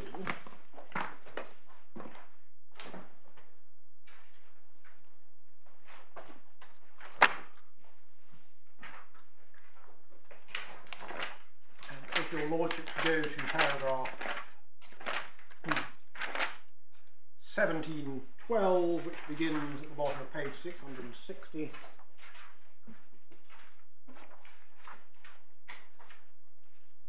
The text says that there are two differing but closely related principles covered by the umbrella of contra profferentum. First is construction against the party who made the document. That isn't really what's in issue here. Between the two hole punches, the second principle is that any doubt or ambiguity be resolved against the party relying upon the clause. That has not been abandoned, but its significance in commercial contracts has been reduced. Then a bit of a discussion of the Noberhar and Cookson case. And then if your Lordships go over to 662, round about the middle of the page, this text says the principle is. There's a quote there from Sea Drill Management, and again it's really the Gilbert Ash principle your Lordship sees. And then there's a quote a little further down from Lord Leggett in the Triple Point Technology case, where he says that the contra profferentum rule may be losing its last vestiges of independent authority and being subsumed within the Gilbert Ash principle. If your Lordships go back a bit to page 654 in the same tab, 17.8 begins at 654. If you go over to 655, between the hole punches you've got a rather extended extract of a quote from Lord Leggett in Triple Point. And what one sees from those passages of Chitty is firstly the rather diminished role of contra profferentum in the modern law, and secondly the significance of the Gilbert Ash principle. And again, I do submit that either we're within the Gilbert Ash principle because we really are being asked to give up a right, or we're at least within something which is very similar and analogous to the Gilbert Ash principle, and should lead to the same common sense approach. That you don't reach that conclusion unless the wording is clear. As I said at the beginning of my submissions, it should be contracting in, not contracting out, when asking whether a reasonable endeavours proviso extends to variation or non-contractual performance.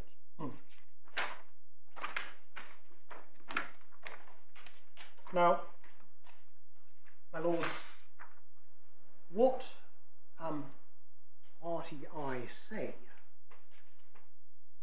I think, to the nature of my case as being we rely upon a principle of construction and a rebuttable presumption. And this may actually be the main point from RTA on the broad case. What they say is that the authorities are set against the imposition of legal limits on the ordinary meaning of the words of an FM clause. So you shouldn't gloss an FM clause by reference to principles of construction in the way that I've just suggested. That is paragraph 14 of RTI's skeleton. And I understand that to be a cross-reference to the principle of construction which is proposed at paragraph 10F of RTI's skeleton.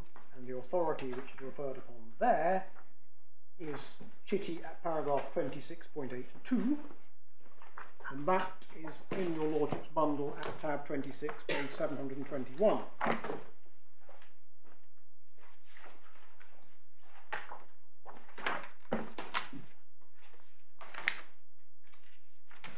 This is a paragraph on burden of proof, which begins at page 720 towards the bottom, 26082. The requirements which a party may be required to prove, including circumstances beyond control and no reasonable steps that can be taken to avoid or mitigate, etc., etc. And I think that the point which my learned friends point to is the bit towards the bottom, beginning, however, about 4 or 5 lines from the end.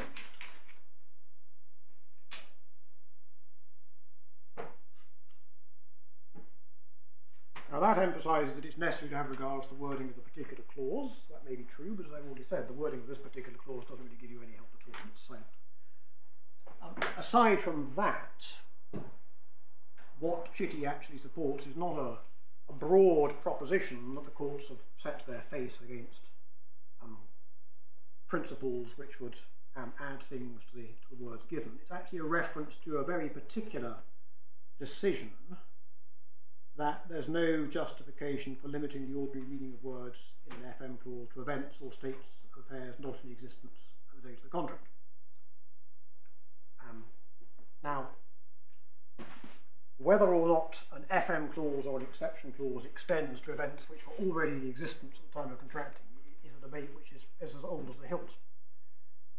It was argued about at considerable length in the Vancouver strikes cases before Mr. Justice McNair and in the Court of Appeal, because in a number of the cases the strike had started before the charterer sent the ship to Vancouver. And the owner said, well, in those circumstances the charterers just can't rely upon the strikes clause. And Mr. Justice McNair and the Court of Appeal both say, well, actually, yes, they can. And one can understand why, because a charterer sending a ship to a strike-bound port may be confident that by the time the ship has crossed the Atlantic and got there, the strike will be over. So in that situation, why should they not be entitled to send the... or even the Pacific. What, Lord? I said, or even the Pacific. Or the Pacific. Yes, my lord, yes. They may have a very long voyage on to go. And they may well think by the time we get there, this isn't going to be a problem. Why should they therefore be barred in that situation from sending the ship to port just because there's a strike at the beginning of the voyage? So an absolute qualification, you can't send a ship to a strike-bound port. That doesn't really work. And one then says, well, can you send it whether you've got honest belief that the strike will be over when it arrives, reasonable grounds, whatever. But that's all very far from this case, because we're not here talking about pre-existing force majeure. But in any event, that debate is not authority for the proposition that it is not permissible to apply principles of construction like Gilbert Ash in the context of force majeure clause. The other authority, which I think my learned friend had in mind for this proposition that the courts have set their face against supplementing the plain wording of force majeure clauses, is the New York Mellon case, which my learned friend showed you in some detail this morning. I won't ask your lordships to look it up again, because you did look it up, but what you had there was a banking contract subject to English law and non-exclusive English jurisdiction. You've got a clause, whether you call it an exceptions clause or a force majeure clause, doesn't really matter. You've got a clause that says that the defendant is not the bank, is not to be liable if performance is interrupted by order, rule, regulation, or requirement imposed by any judicial authority. The defendant bank is Belgian. It's got a bank in Holland, a branch in Holland as well as in London. The Belgian and the Dutch courts made effectively attachment orders against the claimant's assets in the defendant's hands. And the question was whether or not those orders were within the clause as amounting to any order, rule, regulation, or requirement imposed by any judicial authority. And the claimant customer said it wasn't within the clause because on the true construction of the clause, any order, rule, regulation, or requirement should be confined to orders, etc., which were either made in or were enforceable in England. And the Court of Appeal and the first instance judge said, no, that's not right, there is no such limitation. Now, the first thing to note about the New York Mellon case, my lords, is this. It's a bit peculiar, actually, when one thinks about it, to find my learned friends relying upon it as supporting their position. Because what you had there was a clause excusing performance, and the claimant was seeking to cut down the extent to which the defendant could rely upon that clause by saying that the clause was subject to implied limitation. And what you have in this case is a defendant, Mur, relying upon a clause, the first majeure clause, to excuse performance. And the claimant is trying to cut down the extent to which Mur can rely upon that clause. RTI is trying to cut down our entitlement to rely upon that clause. So, functionally, in this case, RTI is in the position of the claimant in the New York Mellon case. The claimant in the New York Mellon case which was trying to impose these limitations, and they were rejected. And the answer was given was no, the defendant is entitled to rely upon the clause. So it is a bit odd that RTI, which is in the functional position of the unsuccessful party in New York Mellon, relies on New York Mellon. Never mind.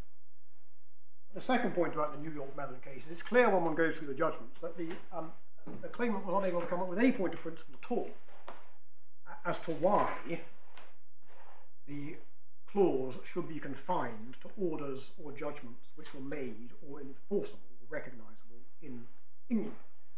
Mr. Justice Popplewell actually gave 9 points of principle why the argument just wouldn't wash, which I think the Court of Appeal substantially agreed. And the most clear of them, perhaps, is at the back of the judgment at page 615, paragraph 68 and following, where the Court made this common sense point. You've got this bank. It's got branches in Holland and Belgium where these orders were made. It's probably got branches all over the world. It's at risk of these orders being enforced against it in these jurisdictions where they've been made because it's got assets there. And in that context, it just doesn't make any sense at all commercially to suggest that these orders should fall outside the scope of the protection, and the protection should be confined to English orders or orders enforced in England.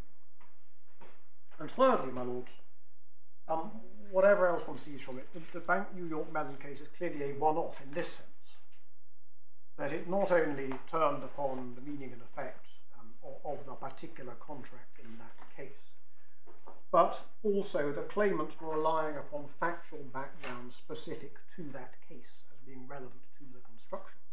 One sees that, for example, at paragraphs 53 and following. I won't ask you to look it up, but there's discussion about the background, the factual matrix to when the contract was included. It's very much a case of its own contract and of its own fact. Very different from here, from where your lordships are faced, as I said at the outset, with a question of broad principle. How do you approach this sort of clause? And a one-off dispute about a particular clause and the particular facts in New York Mellon does not assist your lordships in the question your lordships have to decide in this case, and it is not an authority for a proposition that the courts have somehow turned their face away from relying upon supplementary principles of construction in deciding how to approach force majeure clauses. And in fact, one knows that it's actually not at all uncommon for the broad wooden capita ICS, Arnold and Britain principles to be supplemented by particular principles of construction. Sometimes they're very narrow. For example, perhaps they're all familiar to my Lord Justice Mayles and the other two lordships, but the Grant and Coverdale rule, presumption, rebuttable it is, but a reference to loading in an exceptions clause is confined to the process of getting the cargo from the shore to the ship, doesn't include the process of getting the cargo down from the countryside and into the port. That is a principle of construction which supplements the ordinary rules of construction in the context of laytime and demurrage exceptions. That's very specific. There are other areas of law where there are very specific rebuttable presumptions which apply in addition to the ordinary principles. And then there are some principles of construction supplementing the ICS and West Bromwich rules which are of general application. Again, the good example of that is Gilbert Ash. But it's common, and there is simply no basis for the broad proposition put by my learned friend that the courts in the context of force majeure clauses have somehow sternly set their face against anything of the sort. But at the same time, if you're suggesting there's a general principle presumption to be taken into account, the basis for that in the authorities is also pretty thin. It isn't that we've got a whole line of cases expounding this principle. It's rather that we're searching around in this case here and that case there to see what might be thought to be the principle. No, there is not, my lord. There is not a case which says in terms that the court should apply that sort of approach. But again, I do submit that, as with Gilbert Ash, it's common sense, and that's the point of Gilbert Ash. You don't expect people to go round lightly giving up their rights, because rights are important. We set this out as one of our points of principle in our skeleton argument.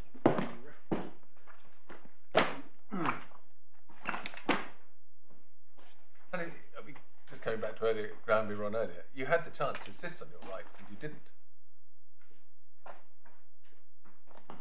Well, we insisted on our rights, my lord, in the sense that we said we weren't going to accept payment that wasn't in dollars. That's what we were offered, and we said we weren't going to. Yes, I mean, you're quite right. At the time, you proceeded on the basis it would be illegal to pay you in dollars. We did insist on our rights. And the point about it being a right is that we had the right to do that. Well, you didn't in the event. Well, you had the right to invoke the clause, but you didn't have the right to object to payment in dollars. Well, we were not entitled to say. We were wrong to think, as we did at one time, that it would be unlawful to accept payment in dollars. But we stood by our contractual right to be paid in dollars rather than paid in euros. That's the point. And as I said to your lordship a moment ago, and, we have the right to stand by our rights. That's what rights are about. We said a bit about this in our skeleton at 35 to 37.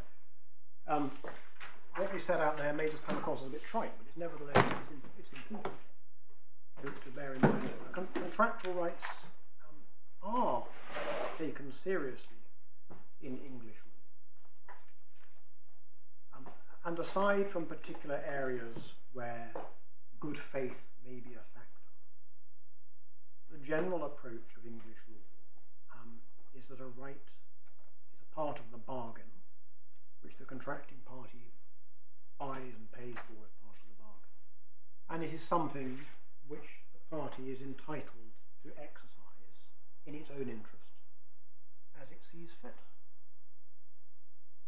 It's not generally required to exercise its rights in a way which might seem reasonable in the most general of senses, an arbitration tribunal or a judge. Nor, given the uncertainty which is inherent in that exercise of assessing what might a tribunal or judge consider to be reasonable in the most general senses, would it be desirable if parties were expected to exercise their rights by reference to what is reasonable in a general sense? But they're not.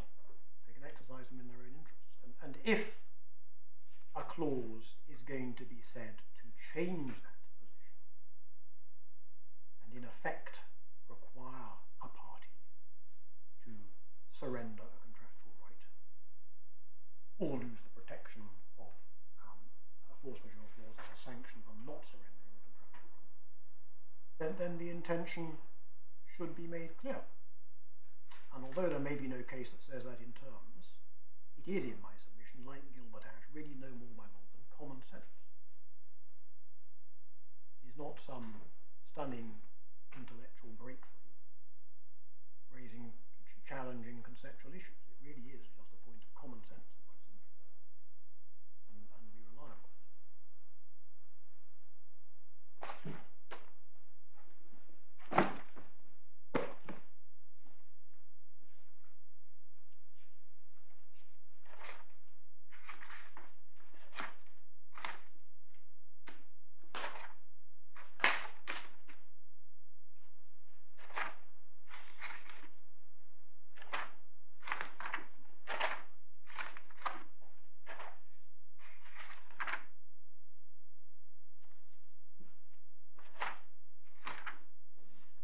Lord, having taken your lordship to that passage of the skeleton where we refer to the importance of contractual rights and the protection which is generally given to them in English law, that may be a convenient point at which just to remind your lordship that we do submit that the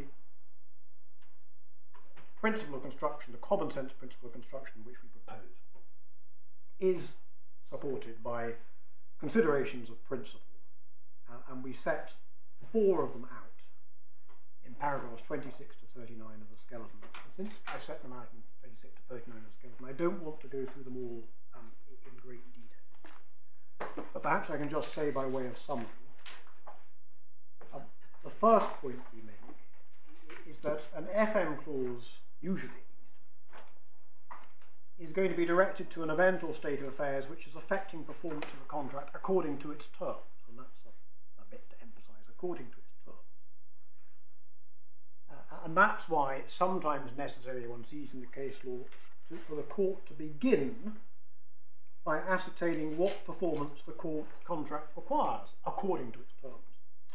Because it's only once you've worked out what performance is required according to the terms of the contract that you can see whether or not the force majeure event is affecting it in any particular way. So, for example, in Brightman and Bungy and Bourne,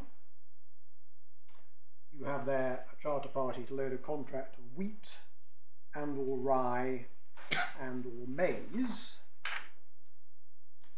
and the charterers had encountered difficulties getting wheat, and they relied upon a clause that protected them if, quote unquote, the cargo cannot be loaded. The question then was, well, does the fact that you can't load wheat mean that the cargo cannot be loaded? That turned upon a question, analysis of what was the contractual cargo. And the Court of Appeal said, well, this is a contract under which you've got to load wheat or rye or maize or a combination of the 3. And if you can't get wheat, that doesn't mean you cannot load the contractual cargo. It just means you can't load one possible contractual cargo, and you've got to load one of the others. So that was a case in which the impediment was not affecting performance of the contract according to its terms, once one had worked out what performance of the contract according to its terms meant. That's by contrast with Vancouver strikes, where a charter party which referred to wheat, barley or flour was construed by the House of Lords, not by the Court of Appeal and by Mr. Justice McNair, as being a wheat charter party with an option given to the charterers to exercise in their own interests as they saw fit, to load barley or flour instead. Unless and until they exercised that option, it was a wheat contract, and if they couldn't get wheat, then it was not possible to load the cargo, because that was the contractual cargo, and therefore the relevant clause was having an effect on performance of the contract according to its terms. And it's precisely, we would submit, because an FM clause is directed, at least usually, to an impediment to contractual performance according to terms, it logically follows that an R reasonable endeavours proviso, or in an exceptions clause, a negligence proviso, is directed to overcoming the impediment so that the contract performance can be resumed according to its terms. To some extent, I've already been through this point in response to questions from Lord Justice Mayles, but overcoming an impediment means getting back to a position where you can perform the contract according to its terms. It doesn't mean switching the terms around and performing a different contract, unless, again, the exemption clause makes clear that that's what's intended.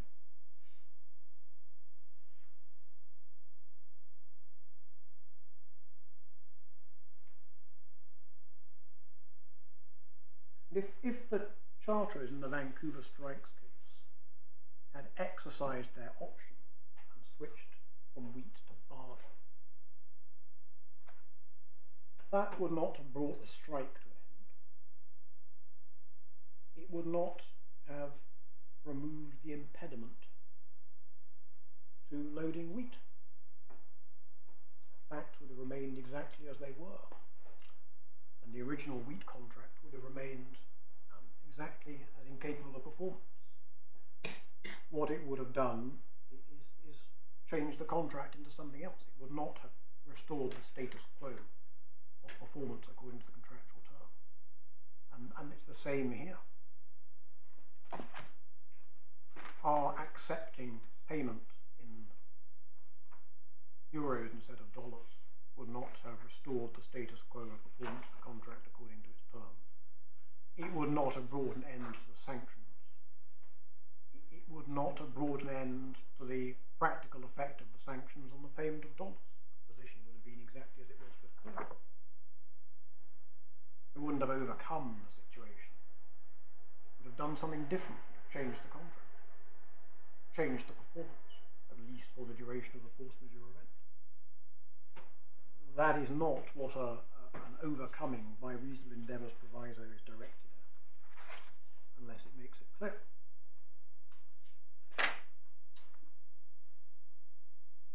Now my lords, this point that RE provisos, unless expressed otherwise, are directed to reinstating contractual performance according to terms, links to a point we make in our skeleton paragraph 17, so perhaps this is a good juncture at which to mention.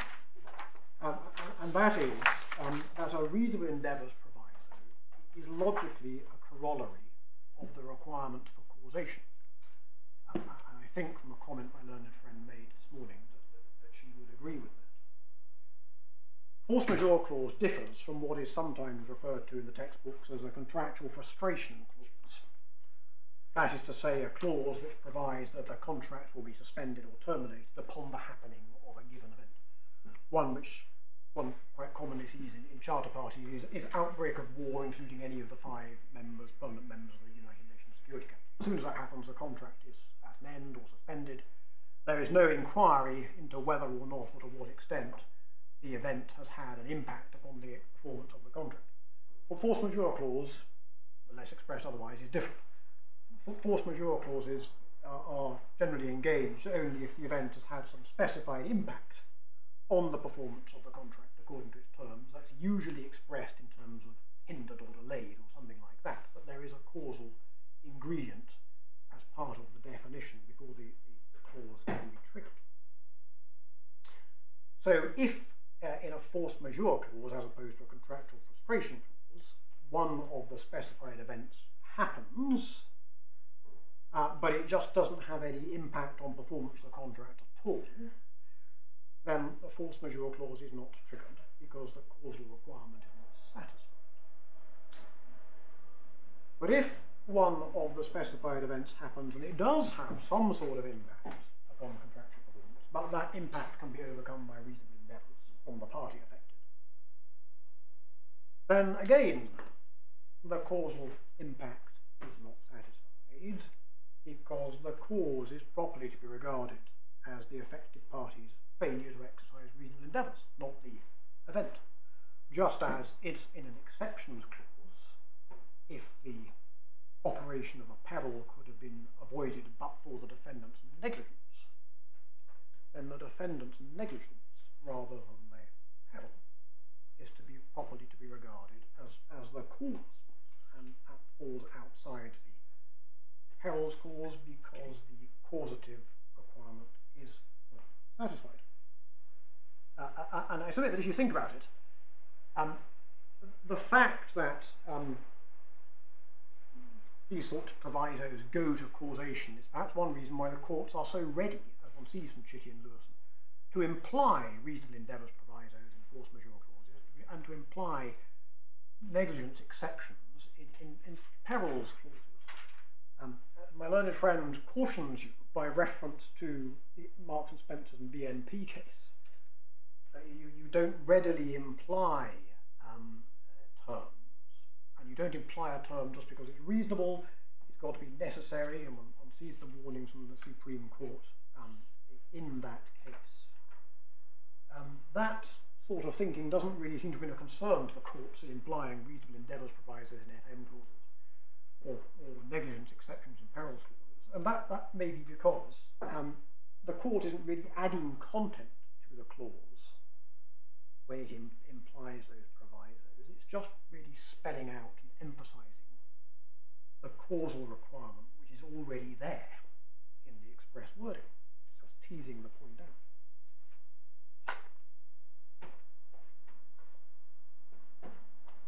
Now, the fact that endeavours provisos in force majeure clauses are a logical corollary of the requirement for causation has the effect which is stated in the passage from Professor Peel at paragraph 12.45, tab 34, page 780. My learned friend did show you this morning. It's a passage which refers to Mr. Justice Tear's decision in the Tullow case. And the substance of what Professor Peel says is this, and in my submission is right.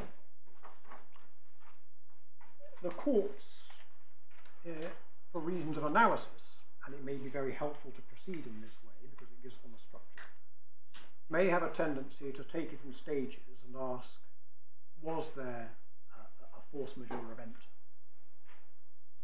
which falls within the definitions of the listed events? Did it have the necessary causal effect?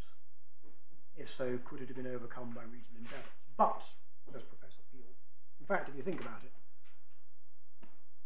the supposed distinction between did it have the necessary causal effect and could it have been overcome by reasonable endeavours may be theoretical more than anything else, because you are simply looking at causation from slightly different perspectives. But you are ultimately looking at a causal question, and you are ultimately at those supposedly different stages of analysis looking at the same thing. And take the Brightman case, for example. The case where the charterers couldn't load their wheat, but the obligation was to load wheat or barley or rye, and so if they couldn't load wheat, they had to load barley or rye instead. Now, you might say that's a case in which there simply was no force majeure event in the first place, because there was no causal effect on loading of the contractual cargo, because it was still possible to load barley or rye. Or one might say, well, there was a causal effect of a sort on the loading, because it wasn't possible to load the cargo which the charterers had in mind, but it could be overcome by loading one of the other cargoes. It doesn't really matter which way you look at it, it comes out at the end of the day to the same conclusion.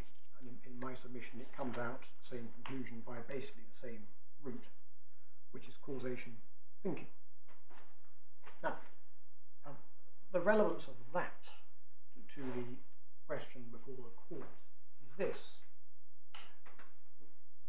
There's nothing in the case law or in the textbooks to suggest that the possibility of variation or non-contractual performance is relevant at the stage where the court is breaking down the analysis and saying, has there been a force majeure event in the first place?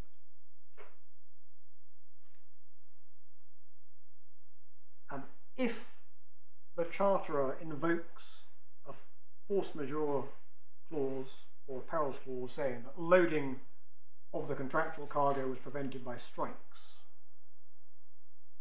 there's nothing that suggests that it would be an answer for the owner to say, well, it's true that strikes prevented loading of the contractual cargo, but it was possible to load another cargo which would have been a quote-unquote commercially reasonable performance, the phrase used in my learned friend's case. And because it was possible to do something different which would have been commercially equivalent, there was never any force majeure accepted peril at all. Not an answer at the early stage of the analysis to say, well, there was no causal event because you could have done something else which would have been just as good and would have been a reasonable thing to do. And if reasonable commercial equivalent or some notion to that effect is not an answer when one is asking, has there been a force majeure event which has had the necessary effect on performance, would be odd if it could be an answer at the reasonable endeavours proviso stage, if, as I submit, the reasonable endeavours proviso stage is just asking the same question, the same causal question, from a slightly different perspective. It'd be very odd indeed, because you're really focusing on the same thing ultimately, causation, and it would be peculiar if it would come in at one level and not the other. You're just asking the same question. And in my submission, it doesn't come in at either level. Again, absent wording otherwise.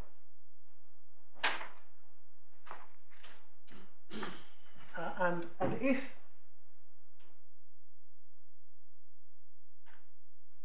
having looked at the question of causation from all possible angles, from the was there an FM event which had the requisite impact angle, and then from the could it have been overcome by reasonable endeavours angle, if having looked at causation from all angles, a court or tribunal comes to the conclusion that the causation requirement is established, then in my submission the reasonable endeavours proviso is spent, because the reasonable endeavours proviso, again, it is part of causation. And here the tribunal held that causation was established. There was a challenge before Mr. Justice Jacobs based upon, well, it was all self-induced. That failed. There is no appeal from that. So the tribunal held, and the judge agreed, that the causation element was established, and the reasonable endeavours provision is therefore spent. It doesn't come back to life or have a second life going beyond causation, which requires the affected party to agree to variation or contractual non-performance to overcome the causal element. And in a sense, in my submission, this was the mistake that the tribunal made. The tribunal, one sees from paragraph 51, they haven't considered all the facts, and of course they came to the view that everything was satisfied, subject to consideration of clause 36.3.d. So they came to the view that the basic causation requirement was satisfied. And the mistake they made, in my submission, was that they thought that 36.3d added some additional further requirement, and it doesn't, because it's just part of causation. And to succeed on the appeal, really, my learned friend has to satisfy your lordships that 36.3d does have some independent life, and that it does have some super added effect going beyond what's already in the clause. And in my submission, it doesn't. It is just another perspective for looking at causation. I mean, that does seem to run counter to what might be thought to be a general approach to contractual interpretation, which is, if you find some wording, it's meant to add something. Well, my lord, I appreciate that, and you say because your lordship D says is irrelevant. Your lordship will say, well, that can't be right, because it means that 36.3d effectively becomes redundant. Now, there are two answers to that, my lord. One is it is a familiar proposition that arguments from redundancy are not of any great weight in commercial contracts. And the second one, my lord, is the one we made earlier in our skeleton arguments, the readiness of the court to imply a reasonable endeavours proviso if it's not expressed. Now, if there was not a clause 36.3d, the court would imply it.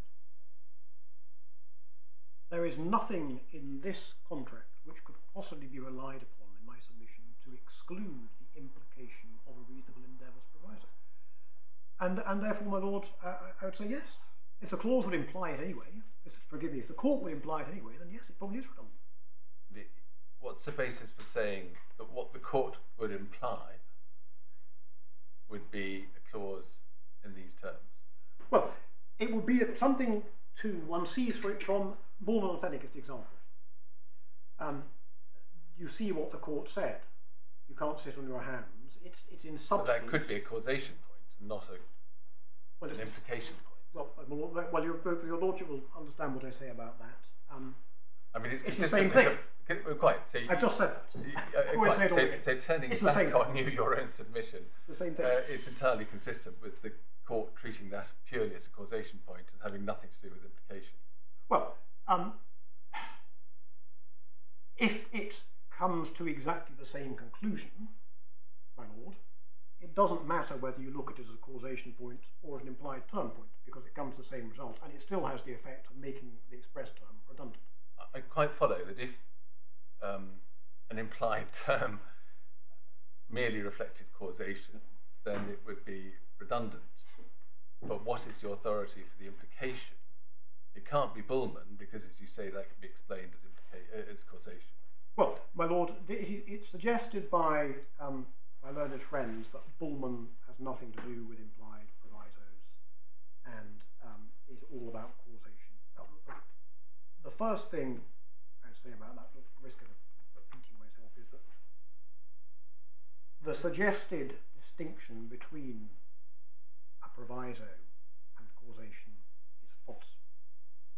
Because, as I've just been saying, an express proviso, and it's the same with implied proviso which requires you to exert yourself to overcome the impediment, whether you call it reasonable mitigation or reasonable endeavours, a clause which requires you to take reasonable steps to overcome the impediment, whether it's an express proviso or an implied proviso, it is looking at matters from a causation perspective. So to say, well, in Bullman they were thinking in terms of causation rather than implied proviso is to postulate a distinction without a difference, because an implied proviso, just like an express proviso, really is looking at it from a causation perspective. Doesn't that rather beg the question? I mean, that suggests first that Bullman is not authority for an implied proviso. And when we do find an express proviso, why should we take it to mean merely the causation argument, which would be implied anyway? Well, because, my lord, one asks, why do the courts require, why do the parties require people to take reasonable endeavours to overcome the impediment? And the answer, if you think about it, is a matter of, they say, common sense, because they're saying, well, you know, if you can overcome it by reasonable endeavours or reasonable exertion or mitigation or whatever you want to call it, then that is the thing that's properly to be regarded as the cause. That's precisely why something which is avoidable by exerting yourself, you shouldn't be entitled to rely upon it as a force majeure or an exception, because it's not really the event which is causing the problem. It's your own failing to bestir yourself in response to it. So that is why parties put these sorts of clauses in. That is why the court implies them if they're not put in. It's not something distinct from causation. But, my lord, and just to be clear, I'm probably forgetting something here. What is the authority, Bullman apart, for the implication of the proviso in the force majeure context? well, my lord, I think the most convenient point is there's one paragraph in our skeleton at quite an early stage, which I will find. Well, paragraph 16 cites Chitty and Lewison. Yes, my what lord. authorities they cite, I don't know. Well,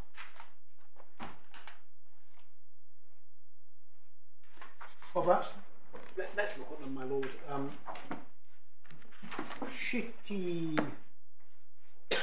66 is in tab 26.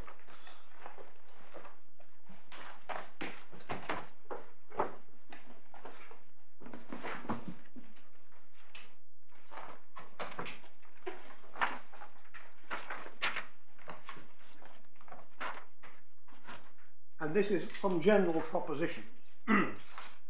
So this is general propositions about what the court will tend to expect from a force majeure clause, not tied to any particular form of expression in any particular force majeure clause. And the court is likely to conclude that the type of event is blah blah blah, could not have been overcome or avoided by the taking of reasonable steps. So one of the authorities which is cited there is Bullman. Another one is BNS contracts. That is not put on the basis that Bullman decided it purely as a matter of causation. 2682 should be in the same tab.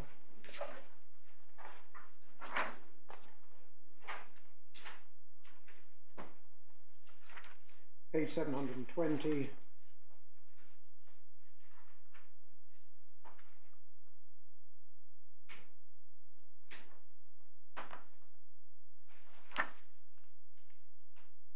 Depending upon the terms of the contract, a party may also be required to prove non-performance due to circumstances beyond its control, no reasonable steps it would have taken to avoid or mitigate the event or consequences.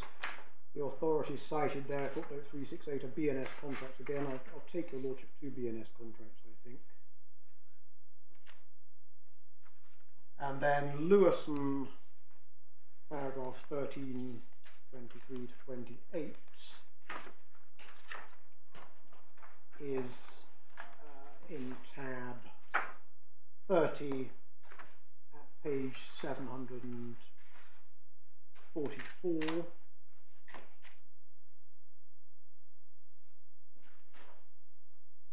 Again, you'll see at 1323 that one of the authorities which Lewison cites is Foreman and Fenwick again. And it's quite interesting, my lord, in terms of your lordship, well, isn't that just all about causation, to see what Lewison says at 1324. This has been taken as a principle of interpretation. I'm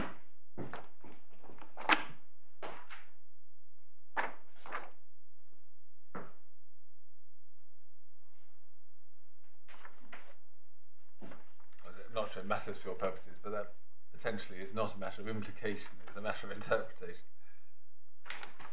It's not saying, my lord, that it's all just a question of causation. But again, without wishing to repeat myself, even if it was, that's what a reasonable endeavours clause comes down to anyway, so it's the distinction without a difference. There's then a quote from BNS contracts. Lord Justice Griffith said over the page, clauses of this kind have to be construed upon the basis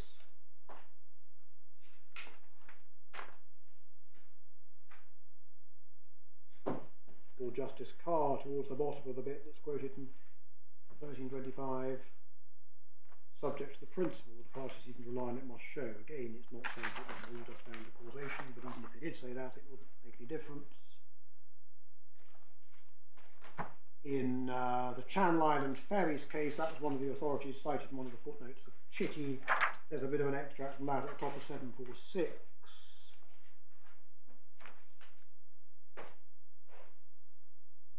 The clause there simply referred to beyond the control of the relevant party. The court held that that would extend, or the party must show you've taken all reasonable steps to avoid the operation or mitigate the results. So it's not good enough just to show that you couldn't prevent it happening in the first place.